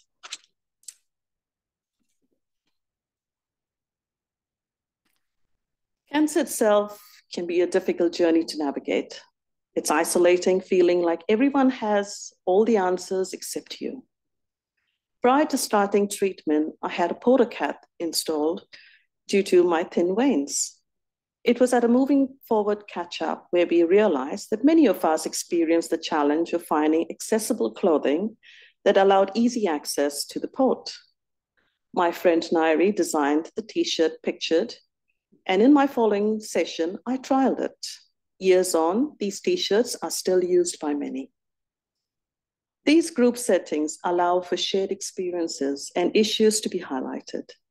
It demonstrated to me how important community is in solving these everyday challenges that are truly felt regardless of what type of cancer you have. Here in Melbourne, I had been eager to support my local community. I saw an opportunity to join Peter Mack as a consumer advisor. I was excited at the prospect of collaborating with clinical and research staff by participating in focus groups and sharing my story. I hoped I could bring an understanding of various cancer journeys and perspectives that would help build meaningful strategies. Our scientists sit amongst the best in the world.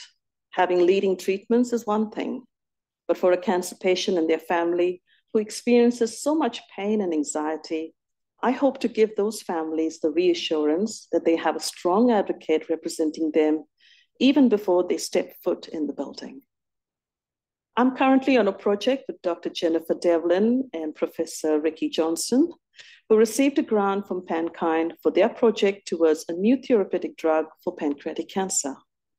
Seeing firsthand my friend Nairi's pancreatic cancer journey, I'm excited to be part of a project that can hopefully extend the lifespan and improve the quality of life of others living with pancreatic cancer. I can't wait to have the opportunity to continue to collaborate and give back and be part of bringing about the change for cancer patients and their families. I hope my story encourages each one of you that what you do matters. I'd like to thank you all, and I'm excited to see the contributions we women make to support patients and families in the future. Thank you.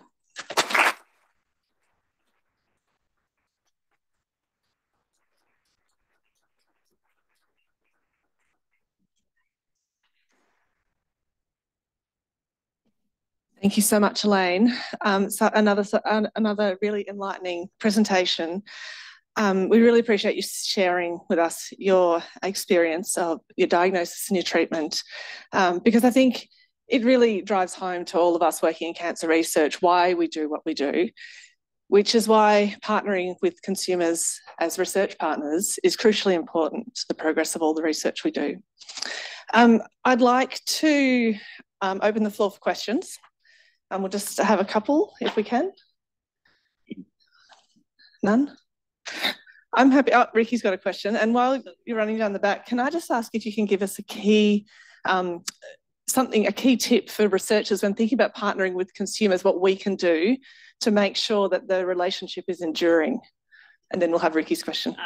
I think so. The key thing for the researchers is you are the best person in your job. What you do with the research and the technology, and every day that you go into the lab can't beat anything else. And I think so having that human connection with listening to some other patients about their drive and what is challenging for them, I think so will give you much more of a perspective about where you need to put your focus, keeps you passionate, think outside the box. And as I said in my speech, everything that you do does matter. Nothing that you don't do is going unnoticed. So it makes a big difference for somebody like myself. Thanks, Elaine. Ricky? Thanks, Elaine. Beautiful presentation. You touched on two things there that perhaps don't get the same sort of limelight that other things at Peter Mac or indeed other cancer centres get. And I'm talking about the Peter Mac at Home program, yes. And then the Wellbeing Centre. Yes. And I was just maybe ask you to expand a little bit on that, on how important those two aspects were for your journey, actually, and what you think we could do to perhaps enhance either or both of those programs. Very good questions. At first, the Peter Mac at Home, during the pandemic and as I was coming into hormone therapy, travel restrictions, for me, having somebody come into my home and administer treatment rather than me having to drive an hour, go through traffic, having to wear the mask, meeting all of the other people who are exposed with the immune systems low, was perfect. I could have a cup of coffee, and here was a nurse who came home, had all of the checks possible, because they would check that I was the person who was being administered. And it was so quick and easy, and it was in the comfort of my own house. It has been the best thing for me, yeah. With the Wellness Centre, coming from New Zealand, and I'm sure some of you may not be able to relate, when you're a patient, all you think about is treatment and having people around you that you can feel comfortable through your journey. Coming to a new country, even though it was a work transfer and I'm excited, you're going through a new medical team. The Wellness Centre for me was like coming home. I was felt welcome. I could relax. I was no longer seen as a patient. There was a cup of coffee over there, somebody to talk and say, how is your day? A nice book to read. There were people around there who were supportive, and they said, you know, whatever other things that were there that they could help me with. And not only myself, but also my girls, because it was like, do I just come in for an appointment and go back? But no, there's a wellness center over here where you can actually just sit back.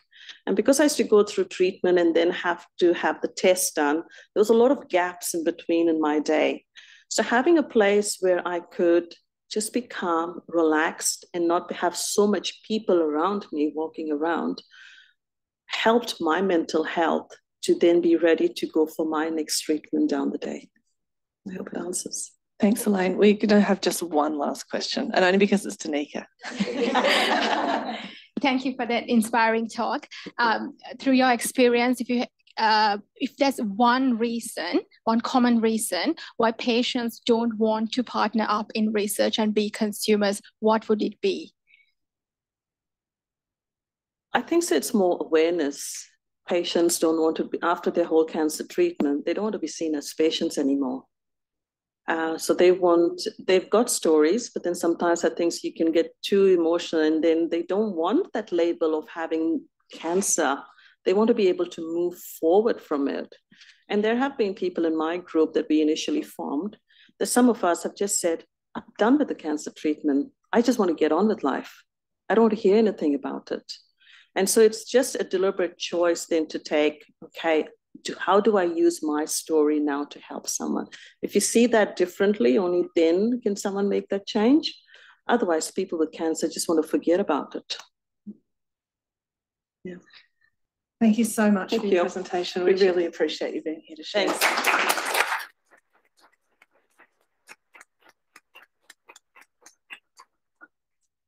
Now, it's on to some presentations from our Lear medalists, and I'm really delighted to introduce Dr. Abby Douglas, who will be the first of our 2 Lear medalists to present on some of her work today. Congratulations, Dr. Douglas. Welcome to the podium. We're excited to hear all about your work. I think I might move Sue's slides up now.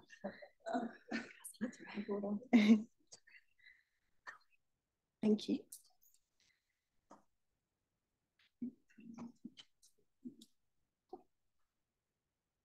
Thanks, Anastasia. Thanks so much for the ability to present to you all today on some of my work. So my research focuses on trying to improve the diagnosis and management of infections in heavily immunocompromised patients. And so just presenting some of the work through the PhD I performed. Early in the PhD, we're interested in looking at PET-CT and how it could improve diagnosis of invasive fungal infections, which is a really troubling condition for heavily immunosuppressed patients. So essentially, Peter Mac has a rich experience with PET-CT, and so I was able to interrogate the reports of a rich history looking for those patients who ended up developing proven or probable invasive fungal infection, and looking at how did PET compare to the standard of care, which is CT scanning. Was it able to detect more dissemination because it's a whole body scan? Did it have an ability to detect things that we didn't realise before? And could it give us some information about response to therapy, because there's a metabolic component to PET scanning? And just highlighting the key findings here were that basically if PET was able to detect dissemination more readily compared to CT, 35% compared to 55%. And in particular, I think what the crucial finding of this study was basically if you had subsequent scans, that PET did give you more information about response to therapy because of the metabolic response on the scan. And I'll show you an example here.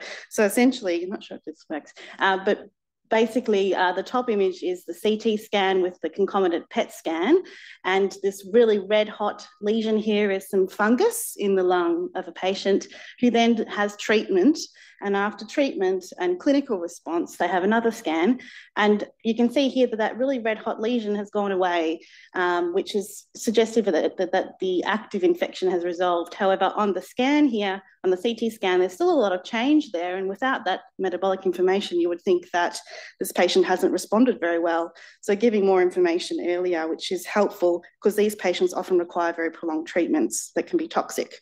So essentially PET suggested that there was ability to detect a range of infections, including in patients who were very immunosuppressed. They detected more cases of dissemination and was able to give more information about response to therapy, which was helpful as a background to the PIPPIN study, which is essentially a multi-centre randomised study that I ran comparing FDG PET-CT to conventional CT, this time in patients who have persistent or recurrent neutropenic fever. They are at risk of invasive fungal infection in particular, but also other infections. In those really immunosuppressed patients, allotransplant acute leukemia patients, with the primary outcome looking at how does it help inform our antimicrobial management, because essentially these patients have ongoing fever. They often have escalating antibiotic therapy because of being unsure about what's going on, concerned that they're not being treated adequately. But does PET give us that information that helps guide management? In essence, this is the primary outcome table, which basically the top row there of rationalisation of antimicrobial therapy is the primary outcome, which showed that PET was more able to guide therapy than CT with an odds ratio of 2.3. And really pleasingly, the main changes there were that it was able to give information that reassured clinicians that there wasn't a need for escalation of therapy, and in fact therapy could be rationalised so patients are less exposed to prolonged antimicrobial therapy that is unnecessary. Pleasingly, from the secondary outcome perspective, this did suggest that there was a reduced length of stay in these patients, 9 days median compared to 12.5, which may in fact be because there is that reassurance that there is nothing we haven't discovered, they can be de-escalated, they're well enough to go home. And there were no signals for adverse outcomes such as ICU admission or mortality. And so, in essence, in comparison to conventional CT, PET-CT appeared to be beneficial in giving information to adequately rationalise therapy and potentially led to reduced length of stay, and that we should really consider using this in the high-risk neutropenic fever patient.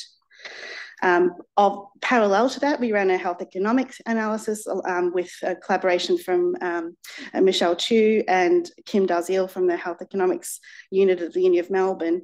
And in essence, in aggregate, the PET-CT, although was, when you actually pay for a PET-CT compared to CT, is slightly more expensive.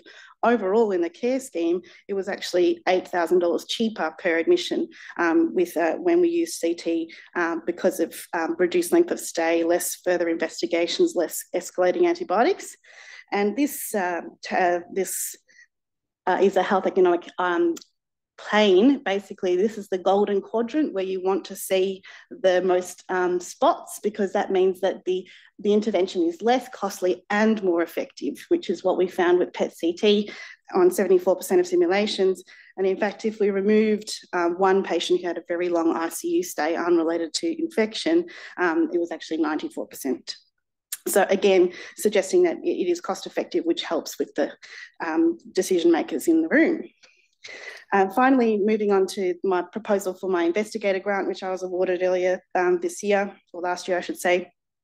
Basically, looking at expanding on the research I had performed, looking at the journey of an acute leukemia or transplant patient across their treatment, and how can we improve diagnostics and antimicrobial use in these patients. And so just briefly, a patient will have their chemotherapy or their transplant conditioning, and even before they have neutropenia, they may in fact develop fever from their treatments.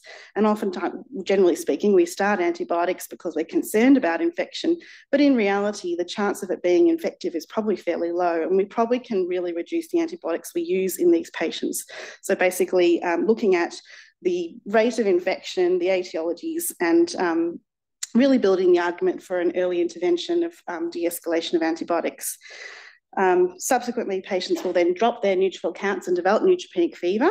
And off the back of the Pippin study, looking at how to implement this FDG PET-CT into the diagnostic algorithm for these patients. It's one thing to have an RCT, but RCTs don't implement themselves. So looking at the implementation piece around how that will work. Importantly, there is also about 50% of patients who actually their fever resolves with antibiotics and we don't find an infection.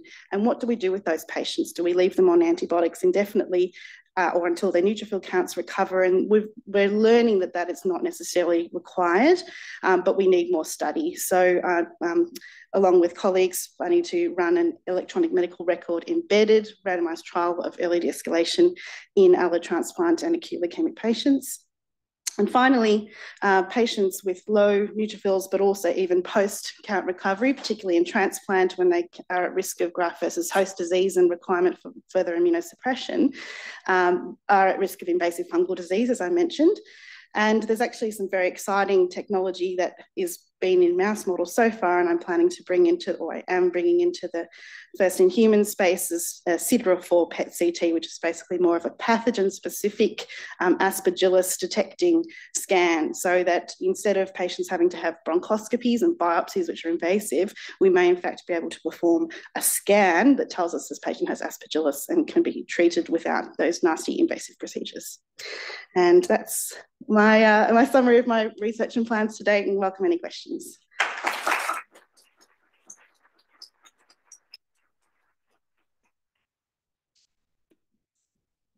Thanks so much, Abby.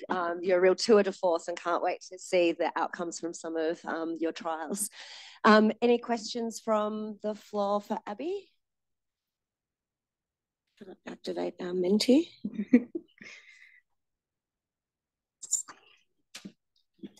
Thank you. That was a really great talk. I'm just curious, your work is focused mainly on fungal infections, but do you see bacterial infections? And could this be used as well for bacterial infections? Yeah, absolutely. And so sorry, I might not have been clear, but in the persistent recurrent neutropenic fever, absolutely, bacteria is number one.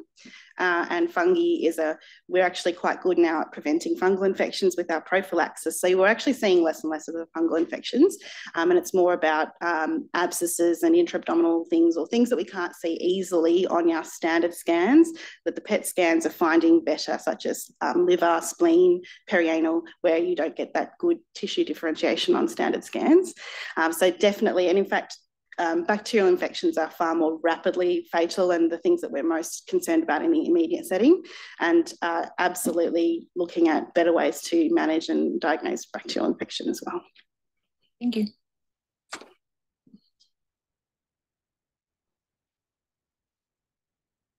Thanks, Abby. That was fantastic. The trial through the EMR, is that what cohort of patients are you going to follow?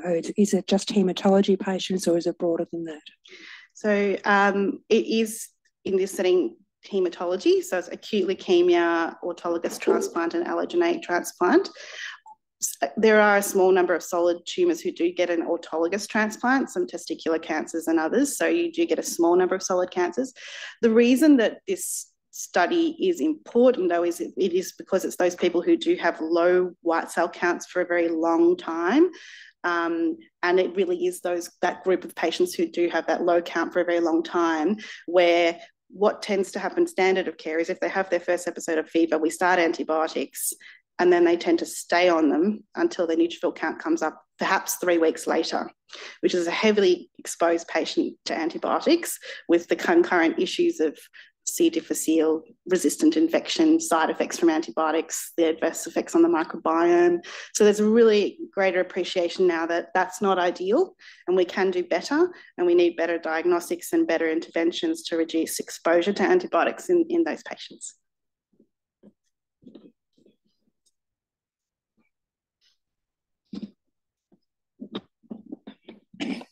Nice talk. I don't know very little about this area, so this might be a naive question, but I was wondering what access is like across Australia to the type of imaging equipment you need for your studies. Do both patients have to travel long distance to a place like Peter Mac, or could you find it in most hospitals in Australia?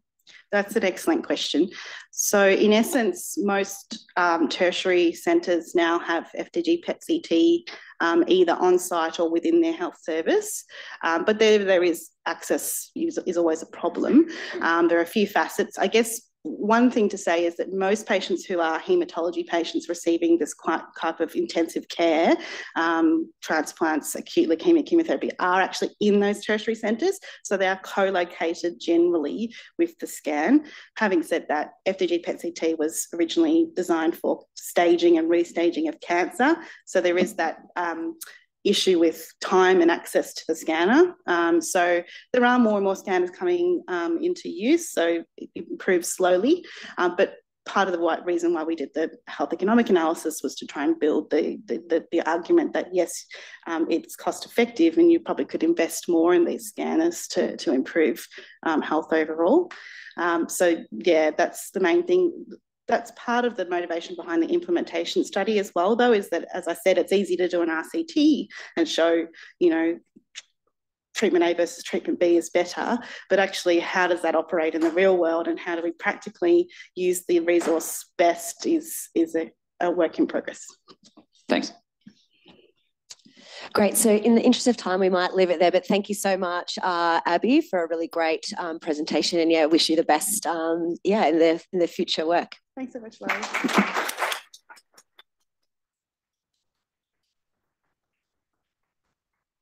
So it's now my pleasure to welcome Dr. Danika Chandrananda, who is our second Leo medalist. I'm really excited to hear about your research. Thank you. Well, hello everyone again.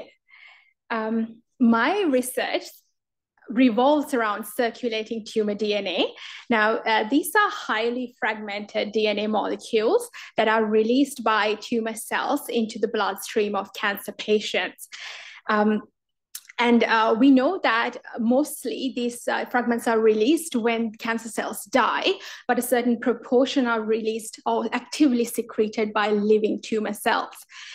And these DNA fragments carry various alterations and signatures that are present in the tumor, which all means that by taking a simple non-invasive blood sample followed by DNA sequencing, we can get access to the landscape of the cancer. And this is termed a liquid biopsy approach.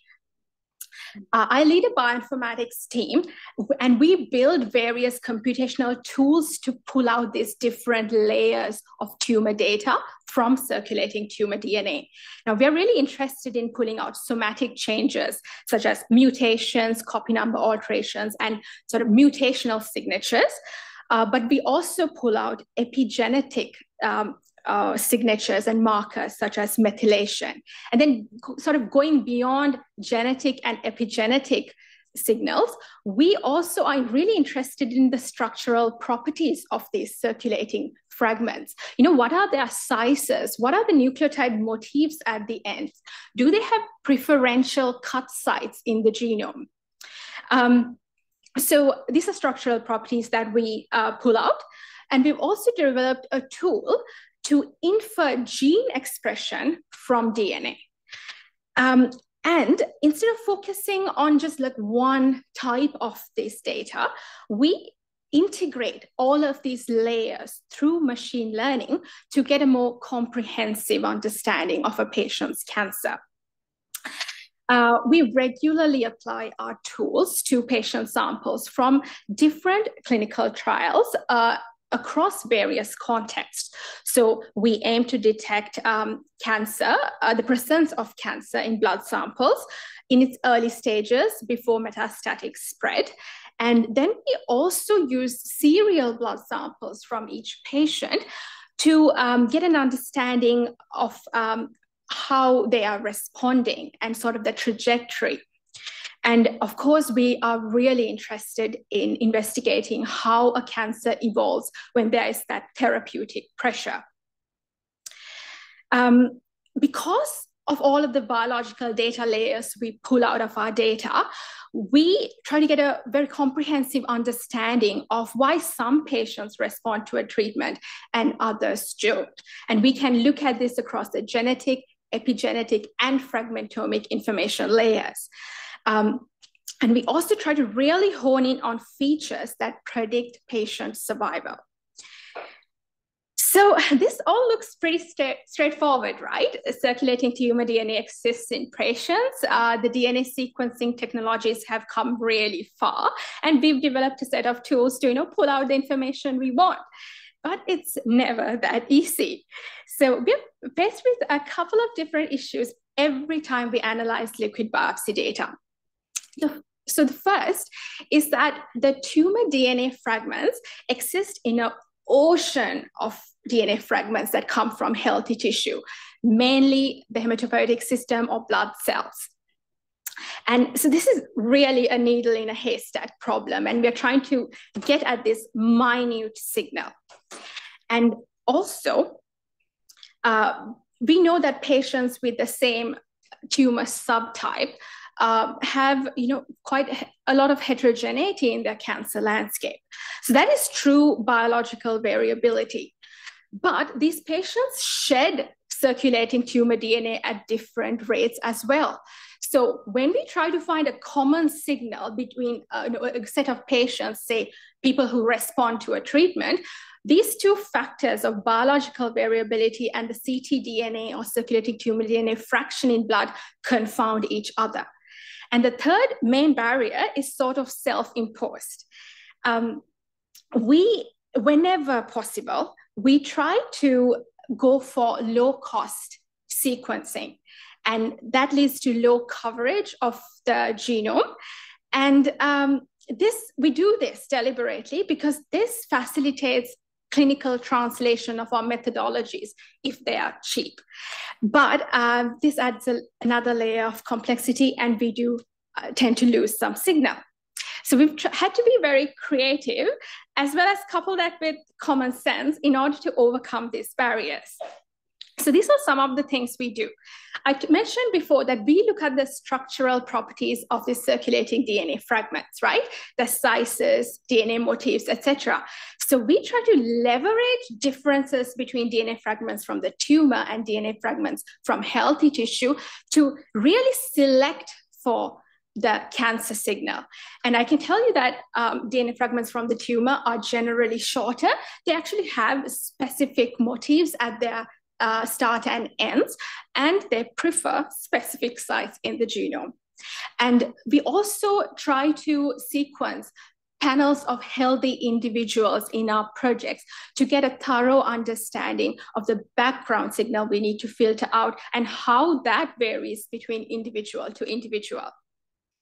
And nearly all of our tools are built to analyze at the patient level, to get a better understanding of heterogeneity.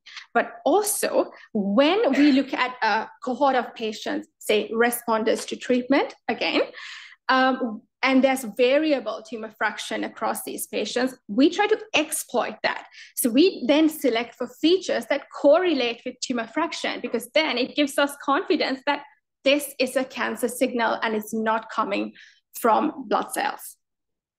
So, all in all, my vision is to build highly accurate tools and unlock the full potential of liquid biopsies. And I really strive and hope that our methodologies reach the clinic. If you talk to anyone who has done a biopsy, they will tell you how painful they are and how much anxiety is associated with them. So at the end of the day, I do what I do because I want to provide an alternative to patients for invasive tissue biopsies and give them something minimally invasive and possibly less anxiety inducing. With that, I'd like to acknowledge all of the people who have been involved with this work. So people in the Dawson labs, you know who you are. I'd like to thank our local and international collaborators, the fantastic and hardworking staff at the Bioinformatics and Genomics course at Peter Mac, the staff at the Translational Genomics Center. There are my funding sources, but the biggest thank you goes out to the patients who consent to participate in our studies and the families that support them. Thank you, everyone. I'm happy to take questions.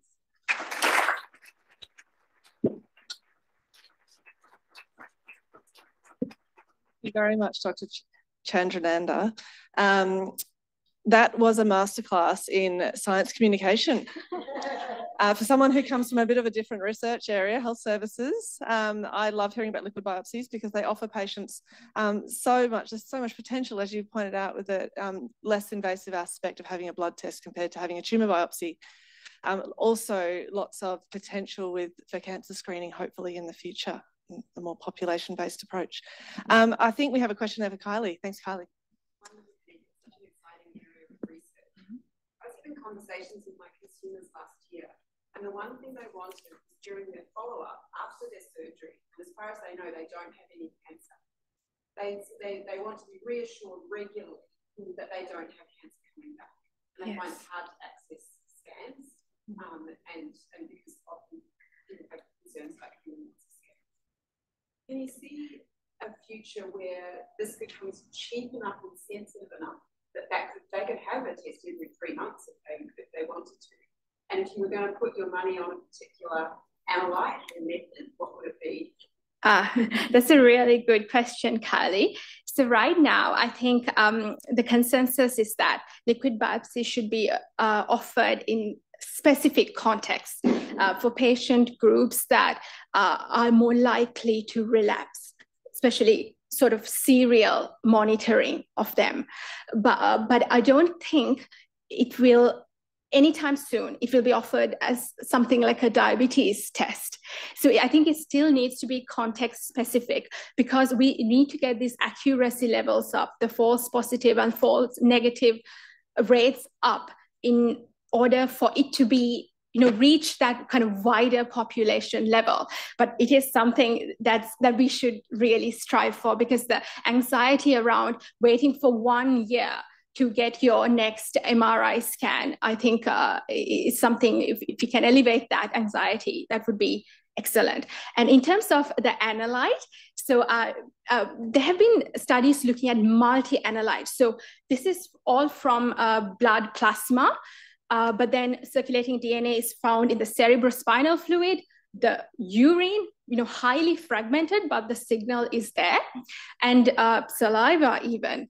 So I think it's also context dependent. Where is your cancer? If it's renal cancer, for example, the signal might actually be there more in the urine cell-free DNA rather than in your blood. So yes, it's something we need to be flexible in how we do the research to sort of propagate all of these analytes in the same way, to the same level, but also then think about integrating them. And one question from Maddie. Oh, thanks, Nicola. Yeah. Incredible presentation. I haven't done science since undergrad and I understood everything, so great work. I'm glad. My question sort of comes, you sort of spoke about like patient to patient variability. Yes. And I guess kind of viewing that with a bit of a diversity lens. So I guess, do you see that there might be some restrictions here, and the fact that you're getting samples from clinical trials and the kinds of people who enroll in clinical trials, are we seeing an impact to that all the way down at DNA level? And so that the kind of demographic of a person you're collecting the DNA from and the tools that you're designing here, is that possibly going to lead to an inequity in these tools down the track? Yes, the tools that we design are, I really try to think of them as not being sort of gender specific, or it's trying to pull out genome-wide data from the patient. And because we look at patient level, if your cohort is diverse, and if there are differences, it will come through because we are looking at that patient level. So I don't think that the tools themselves will lead to any sort of inequity down the line. But yes, it would be good to have representation in these clinical trials. Did we have a question on this side? Maxine, thank you. On the dumb question, but is there any scope that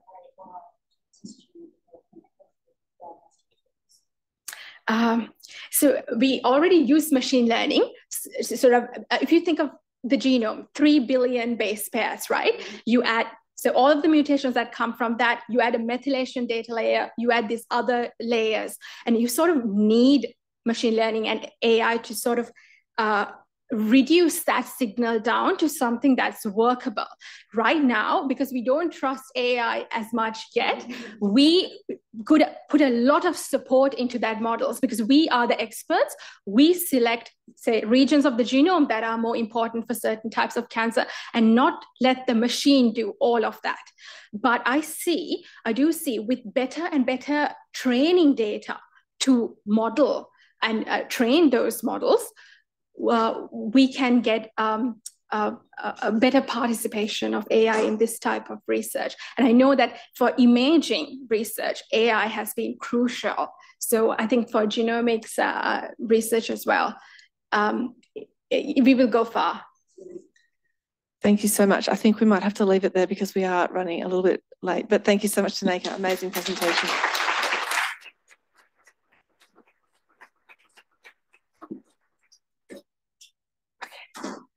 Now I'm going to introduce our final invited speaker for today, Professor Sue Walker, AO. Professor Walker has been head of the Department of Obstetrics, Gynecology and Newborn Health at the University of Melbourne since 2016. She's also the chair of the Division of Perinatal Medicine at the Mercy Hospital for Women and is co-director of Mercy Perinatal, a centre of excellence in clinical care, education and research in high-risk pregnancy.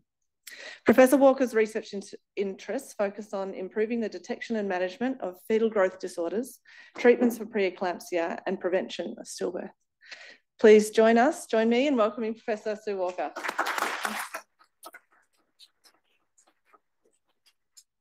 Thank you so much for the warm introduction. I'm so grateful to be invited here and to see the Lee medalists. What an extraordinary future we have. The presentations from Abby and Danica in particular were just stellar, and it's a real honour for me to be invited here. As you can see, I'm a little bit out of field. I'm a maternal fetal medicine specialist, not a maternal fecal medicine specialist, as I have been introduced in the past, so I'm not one of those. So I'm speaking a little bit out of field, but it's kind of nice to do that. But for that reason, I'm not going to talk a lot about my own research. I'm going to talk a little bit more about the research journey and perhaps thinking about some tips, particularly looking at some young people around the room. And I was talking to my daughter the other day, who's living in London at the moment, you know, where the skies are grey and the days are short. And I said, oh, how are you surviving in London in winter?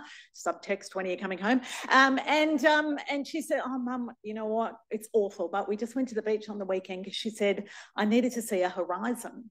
And she said, you know, I'd lost track of the fact that in Australia you can see a horizon anywhere, parklands, ocean and whatever else, but with high buildings and low clouds, she said, I just needed to see a horizon. So I was a bit inspired by that very astute observation of hers, and today we're going to talk a little bit about seeking horizons. It's such a primal urge for us all. And I'm going to talk a little bit about what we all need to know. What does my horizon look like? What's that point in the distance that I say, that's where I'm pitching for in my career and in my research? I want to know, how are you going to get there? I want to be able to explain that to people. I want to have my horizon, as Mary Oliver says, what are you going to do with your one wild and precious life? But I also need to be able to signpost it to people and say, hey, this is how I'm going to get where I'm going. This is your impact story. I'm going to talk about the low clouds and the high buildings and what is it that blocks our views. And then finally, I'm going to talk about how can we improve the views, not just for ourselves, but for our teams. How can we lift everybody up so they can look a bit beyond and go, that's right, that's where we're headed. So I'm very fortunate to be a clinician and a clinician researcher. So I'm lucky to inhabit the space where clinical curiosity and scientific discovery collide. But I also have a huge team of people around me, basic scientists, you know, ultrasonographers, geneticists, clinicians, and so forth. And when you're going for a far horizon, I think it's wise to remember that phrase that if you want to go fast, you go alone. But if you want to go far, you go together. And I think we've heard a lot about that already this morning. So where's my horizon? Well, when I think about my horizon, I do think about this person, and with some trepidation, it's an old white male, so I'm very sorry about that. But anyway, this is Professor James Heckman, and he's a Nobel laureate. He's a professor of economics, actually, at the University of Chicago, and he proposed this. This is the Heckman curve. This is saying that if you look at the society economics, whether you're looking at education or workforce retention or economic viability in a society, we sometimes invest too late. What we need to do is invest in pre-pregnancy, pregnancy, early postnatal care. And so I suppose this concept of the earlier invest, the greater your return, this is kind of what has set my horizon. That is of the all-important first 9 months and how that can have such an extraordinary legacy on all of our lives. It was the most important 9 months of our lives in some respects in determining our long-term health. So my horizon is really about safer motherhood and the best possible start to life. And so if I was going to then get out my GPS and say, well, how am I going to get to that horizon? There are 3 coordinates on my GPS. And that is by providing excellence in clinical care in high-risk pregnancy, it's with education, and it's what we're talking about today with research. And so I guess the 3 pillars of my life are to connect, to inspire, and to discover. And that's what I'm going to talk a little bit about for this first bit of the talk. So connection as a clinician is hugely important to me. I love working in multidisciplinary teams. I love bringing patients and families along when things are very complex. The thrill of turning couples into families inspires me still. But perhaps now I work in the pointier end of high-risk pregnancy where I'm dealing with mums who have maybe had cancer, organ transplant, cardiac disease. Their baby has concerns about severe problems with growth or development, or we're looking at cases where I'm going to have to go in and do fetal surgery or fetal intervention to get that baby safely through to the other side.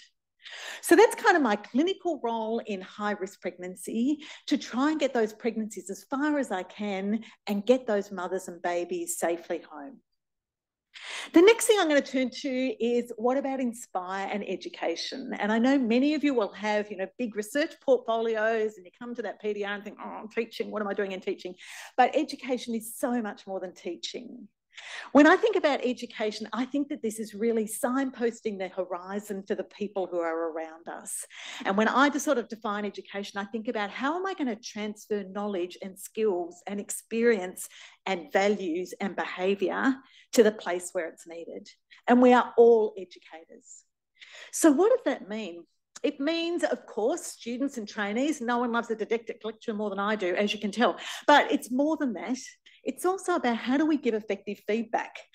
Spoiler alert, it is not the compliment sandwich. Doesn't work. So how do we give more effective feedback? Phrases I've been using lately are things like, in my career, I've really benefited from some feedback and I'd like to pay that forward. Is it okay if I give you some feedback? Or when I'm doing a surgical list, I say at the beginning of the list, hey, I like to give feedback after every surgical list that I do. Would you like me to do that as we go or at the end? That is, there's no way from getting away from it. So how would you like me to give that feedback in a really warm, it just sets the tone that this is part of how we do business. This is how we educate and learn better.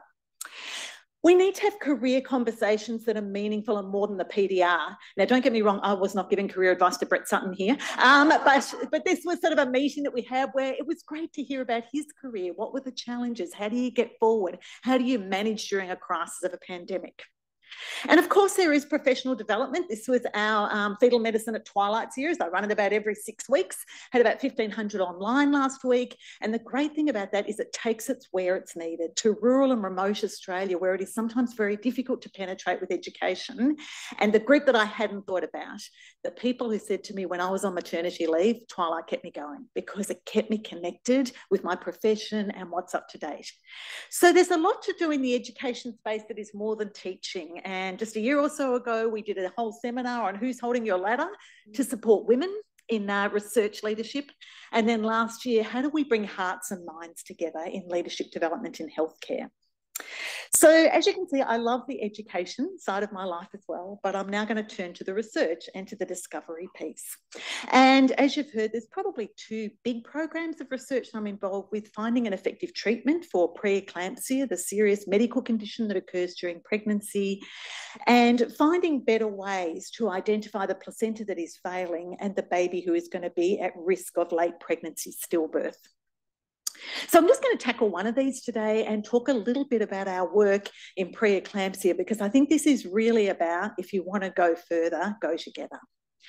So some of you won't have been involved in reproductive health research. So I'm just going to give you a little recap about preeclampsia. So this is the placenta, all right, the oxygen and nutrition supply organ for the baby.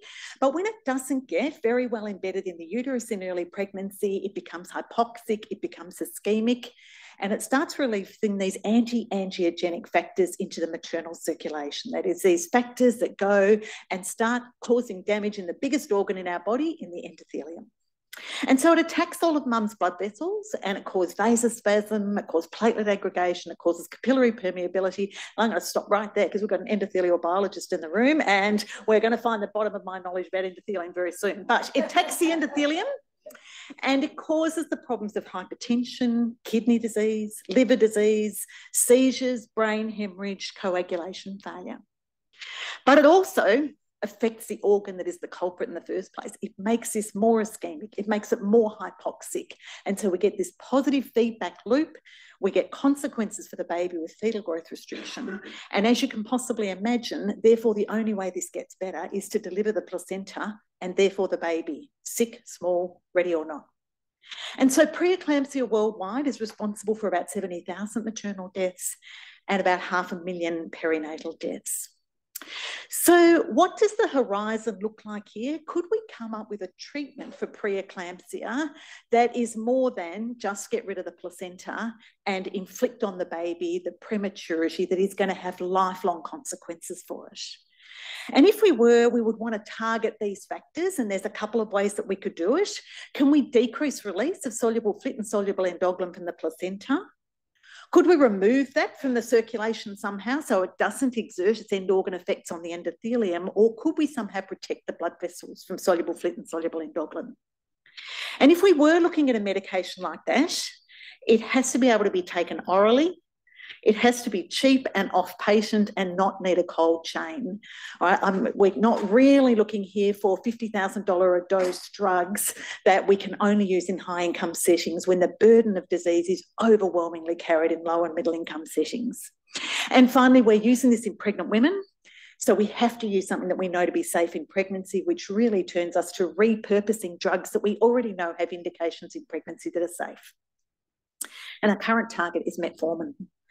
And I'm very fortunate to work with Professor Stephen Tong, but also Nat Hannon, Tua Cacciolino, who are two of our clinicians and scientists, and Fiona Brownfoot, who did this work in her PhD of looking at what were the effects on the endothelium and placental release of soluble flittin and doglin.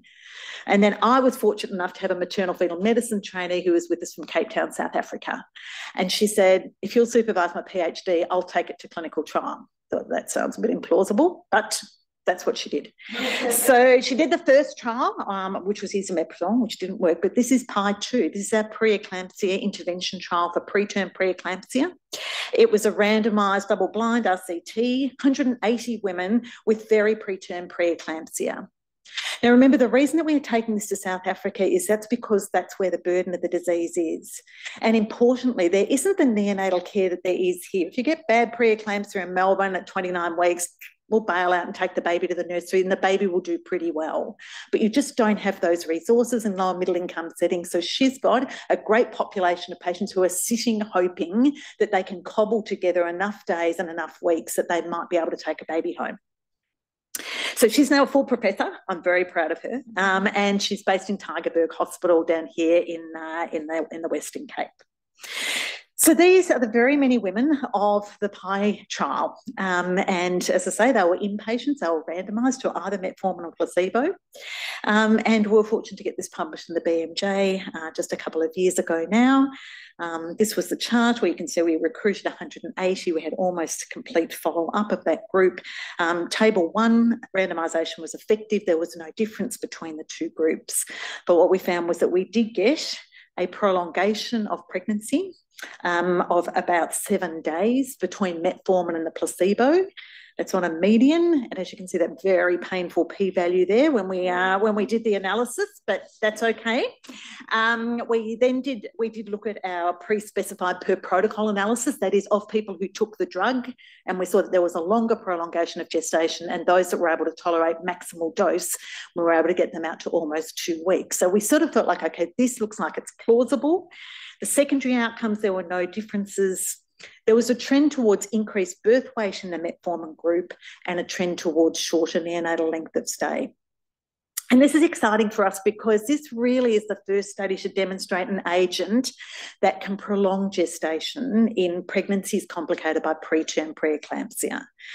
Now, is this ready for prime time? Not yet. All right, this is 3% of pregnant women get preeclampsia. All right, we're not going to be rolling this out until we've got the confirmatory trial. PI3 is underway in South Africa, a bigger study, and also PI4 is now going in Scandinavia and in Denmark. But we really hope that this could be a game changer for this devastating disease that causes so much maternal and perinatal death.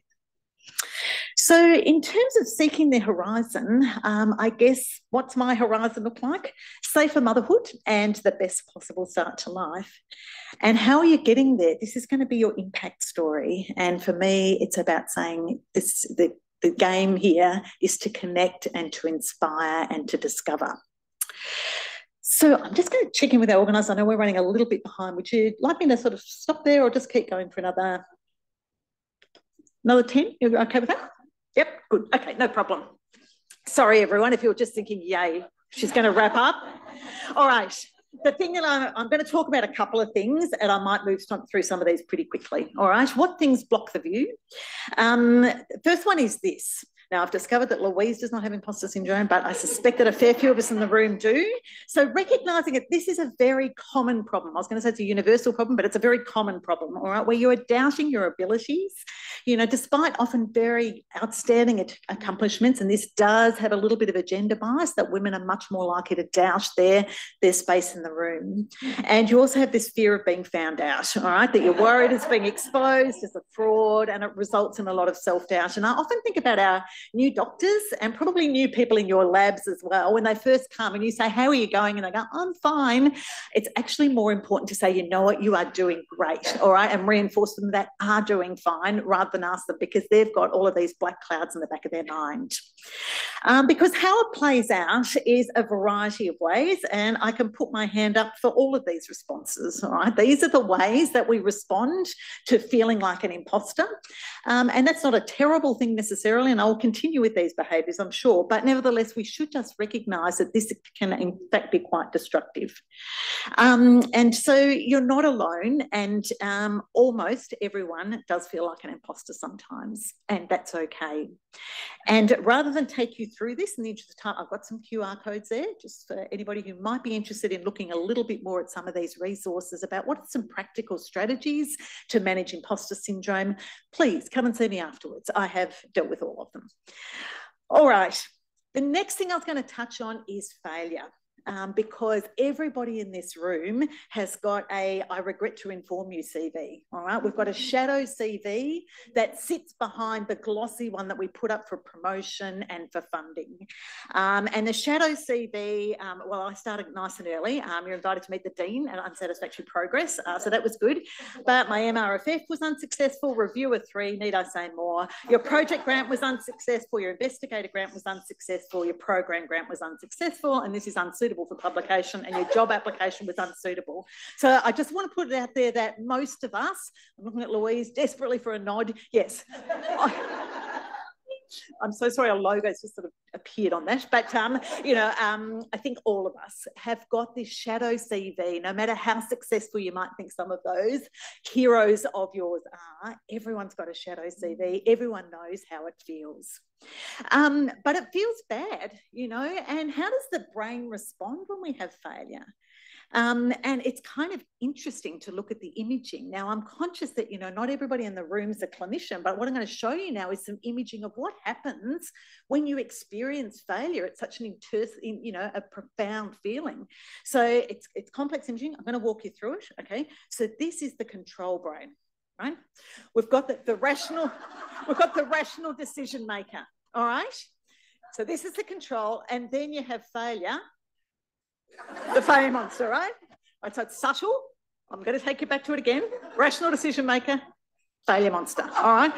Failure monster completely hijacks the amygdala, all right? It says, I'm just going to bypass that frontal cortex where there's reason and rationalisation and sensible thinking, and I am just going to have a nice little narrative that goes like this. Who cares? It was stupid anyway. It's probably someone else's fault. At 3 o'clock in the morning, it likes to have dialogues like, you are a catastrophic failure at everything, and everybody thinks so, and you should quit, all right?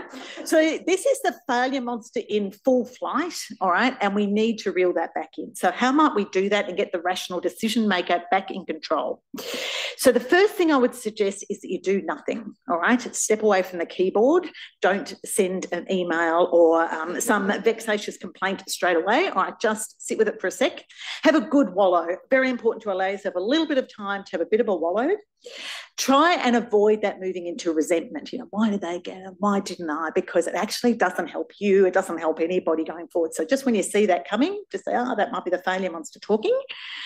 But it is important to analyse the mistake and look at how you can adjust course. All right, because as Churchill said, success does just consist of going from failure to failure without loss of enthusiasm. And I think all of us in science can relate to that. Okay, a final couple of points. How can we get people onto bridges, up ladders and into helicopters so they can get away from this problem of not being able to see the horizon? Now, this seems like such a basic slide to even put up. I'm slightly embarrassed to do it, but it's so important about this whole secure your own oxygen mask before helping other people and the importance of self-care, looking after yourself, getting enough sleep, connecting with the things that bring you home to yourself and that bring you home to others. maximising your EQ in the workplace. And this helps you and it helps others. And I guess I've always struggled a bit to have a good sort of framework for EQ, and I love this one because it talks about yourself and it talks about others and it talks about awareness and then moving into action. So in terms of self-awareness, I think you want to have that self-reflection of, am I bringing a calm, steady energy to this situation, or am I actually transmitting anxiety, stress and frustration to people around me? And then how do you manage that? All right, the power to do better lies between stimulus and response. Just taking a moment, take a beat, take a breath, call a pause in the meeting if you need to, but you just need to be able to focus what's in your zone of control and how you're going to take the heat out of that situation. In terms of managing others, it does mean listening with a caring presence, all right? So unhurried listening, listening to understand, not rushing to respond, and making sure you recognise the people in your team. And in terms of social management, making your workplace safe. Consider those nudges about behaviour. You know, the visitor sign. We ask you to respect the energy you bring to in this space. Our patients and clinicians matter. Things like that, a proactive call to behaviour. It's wise to assume that everyone is doing their best. Everyone comes to work to do a good job. It's wise to assume that, and I start our M&M meeting with that every single time. Everyone comes here to do a good job. And then when you're in a difficult conversation, just slow down. This is difficult. This is important. Let's go slow. So I guess when we're leading people, we do want to lead with empathy and kindness.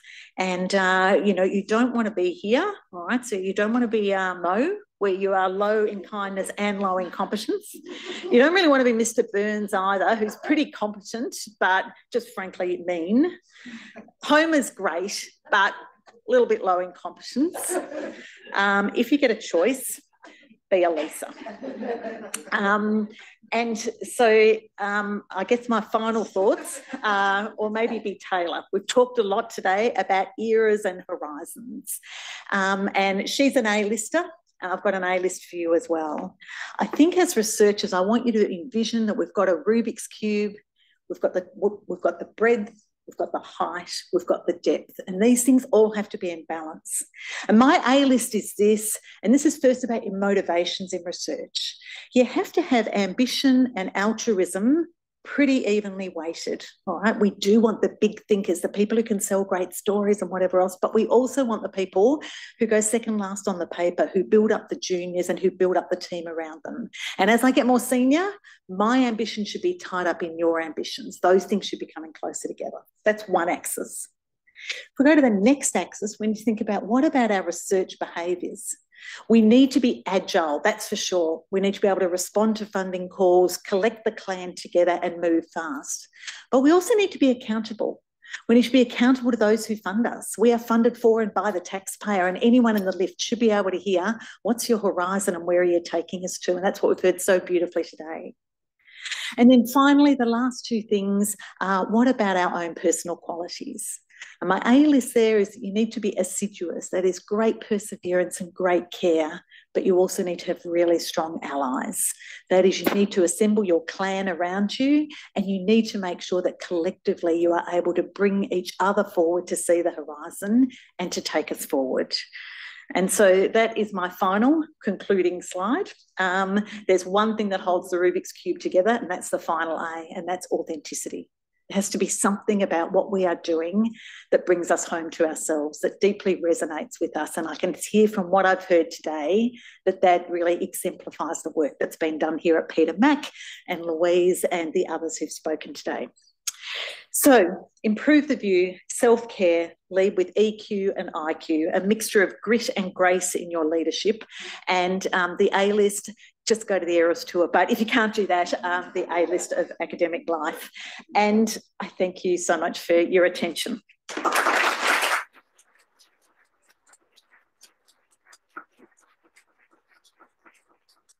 Thank you so much, Sue. That was amazing. We've got time for one super quick burning question, if there is one in the audience. otherwise I'm here after. I'm very happy to. Yes, so maybe because we are a bit behind here, we can have discussion afterwards. But thank you so much. That was really inspiring. And I'm sure a lot of the junior people out there in the audience and also senior people really took something from it. So thanks a lot. No worries. Thanks, Laurie. Okay, and I'm just going to pass over to Professor Jason Payne to close up the day. Thanks, Laurie. What an act to follow. Thanks, Sue, for that amazing presentation. So having taken up the position as Chief Executive at Peter Mac in November, this is the first Women in Science Symposium I've attended, and what an absolute honour it has been to do so. It's an amazing event. And I've learnt so much about the work that we do here and from the amazing presenters who've spoken today. It's really heartwarming, exhilarating, thrilling, and there's been times of emotion too. It's absolutely fantastic. I also want to say that this being her final symposium as board chair, I want to thank Professor Maxine Morand for her continued support of events like this and our gender equity initiatives more broadly. You can rest assured, Maxine, that we'll continue the work that you've been involved with and championing for so many years with as much passion as you have in your absence. So thank you very much.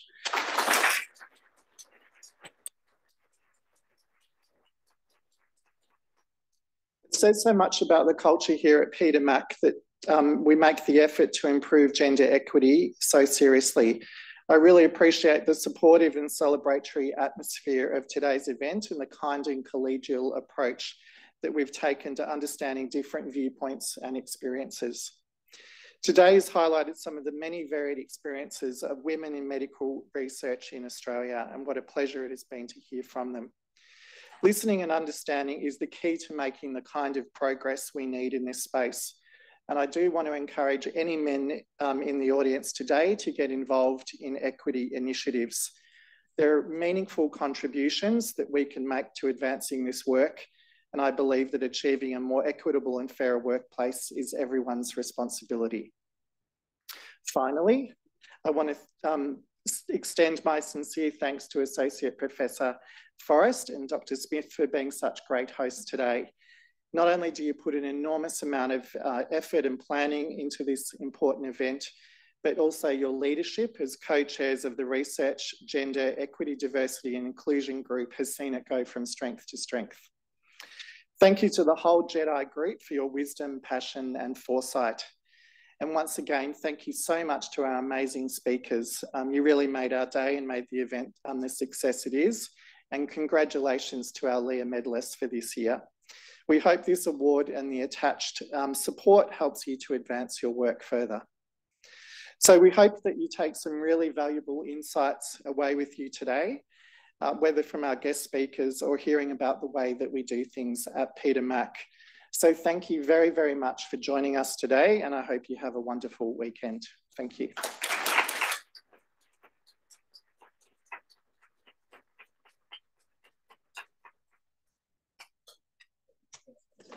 Thank you.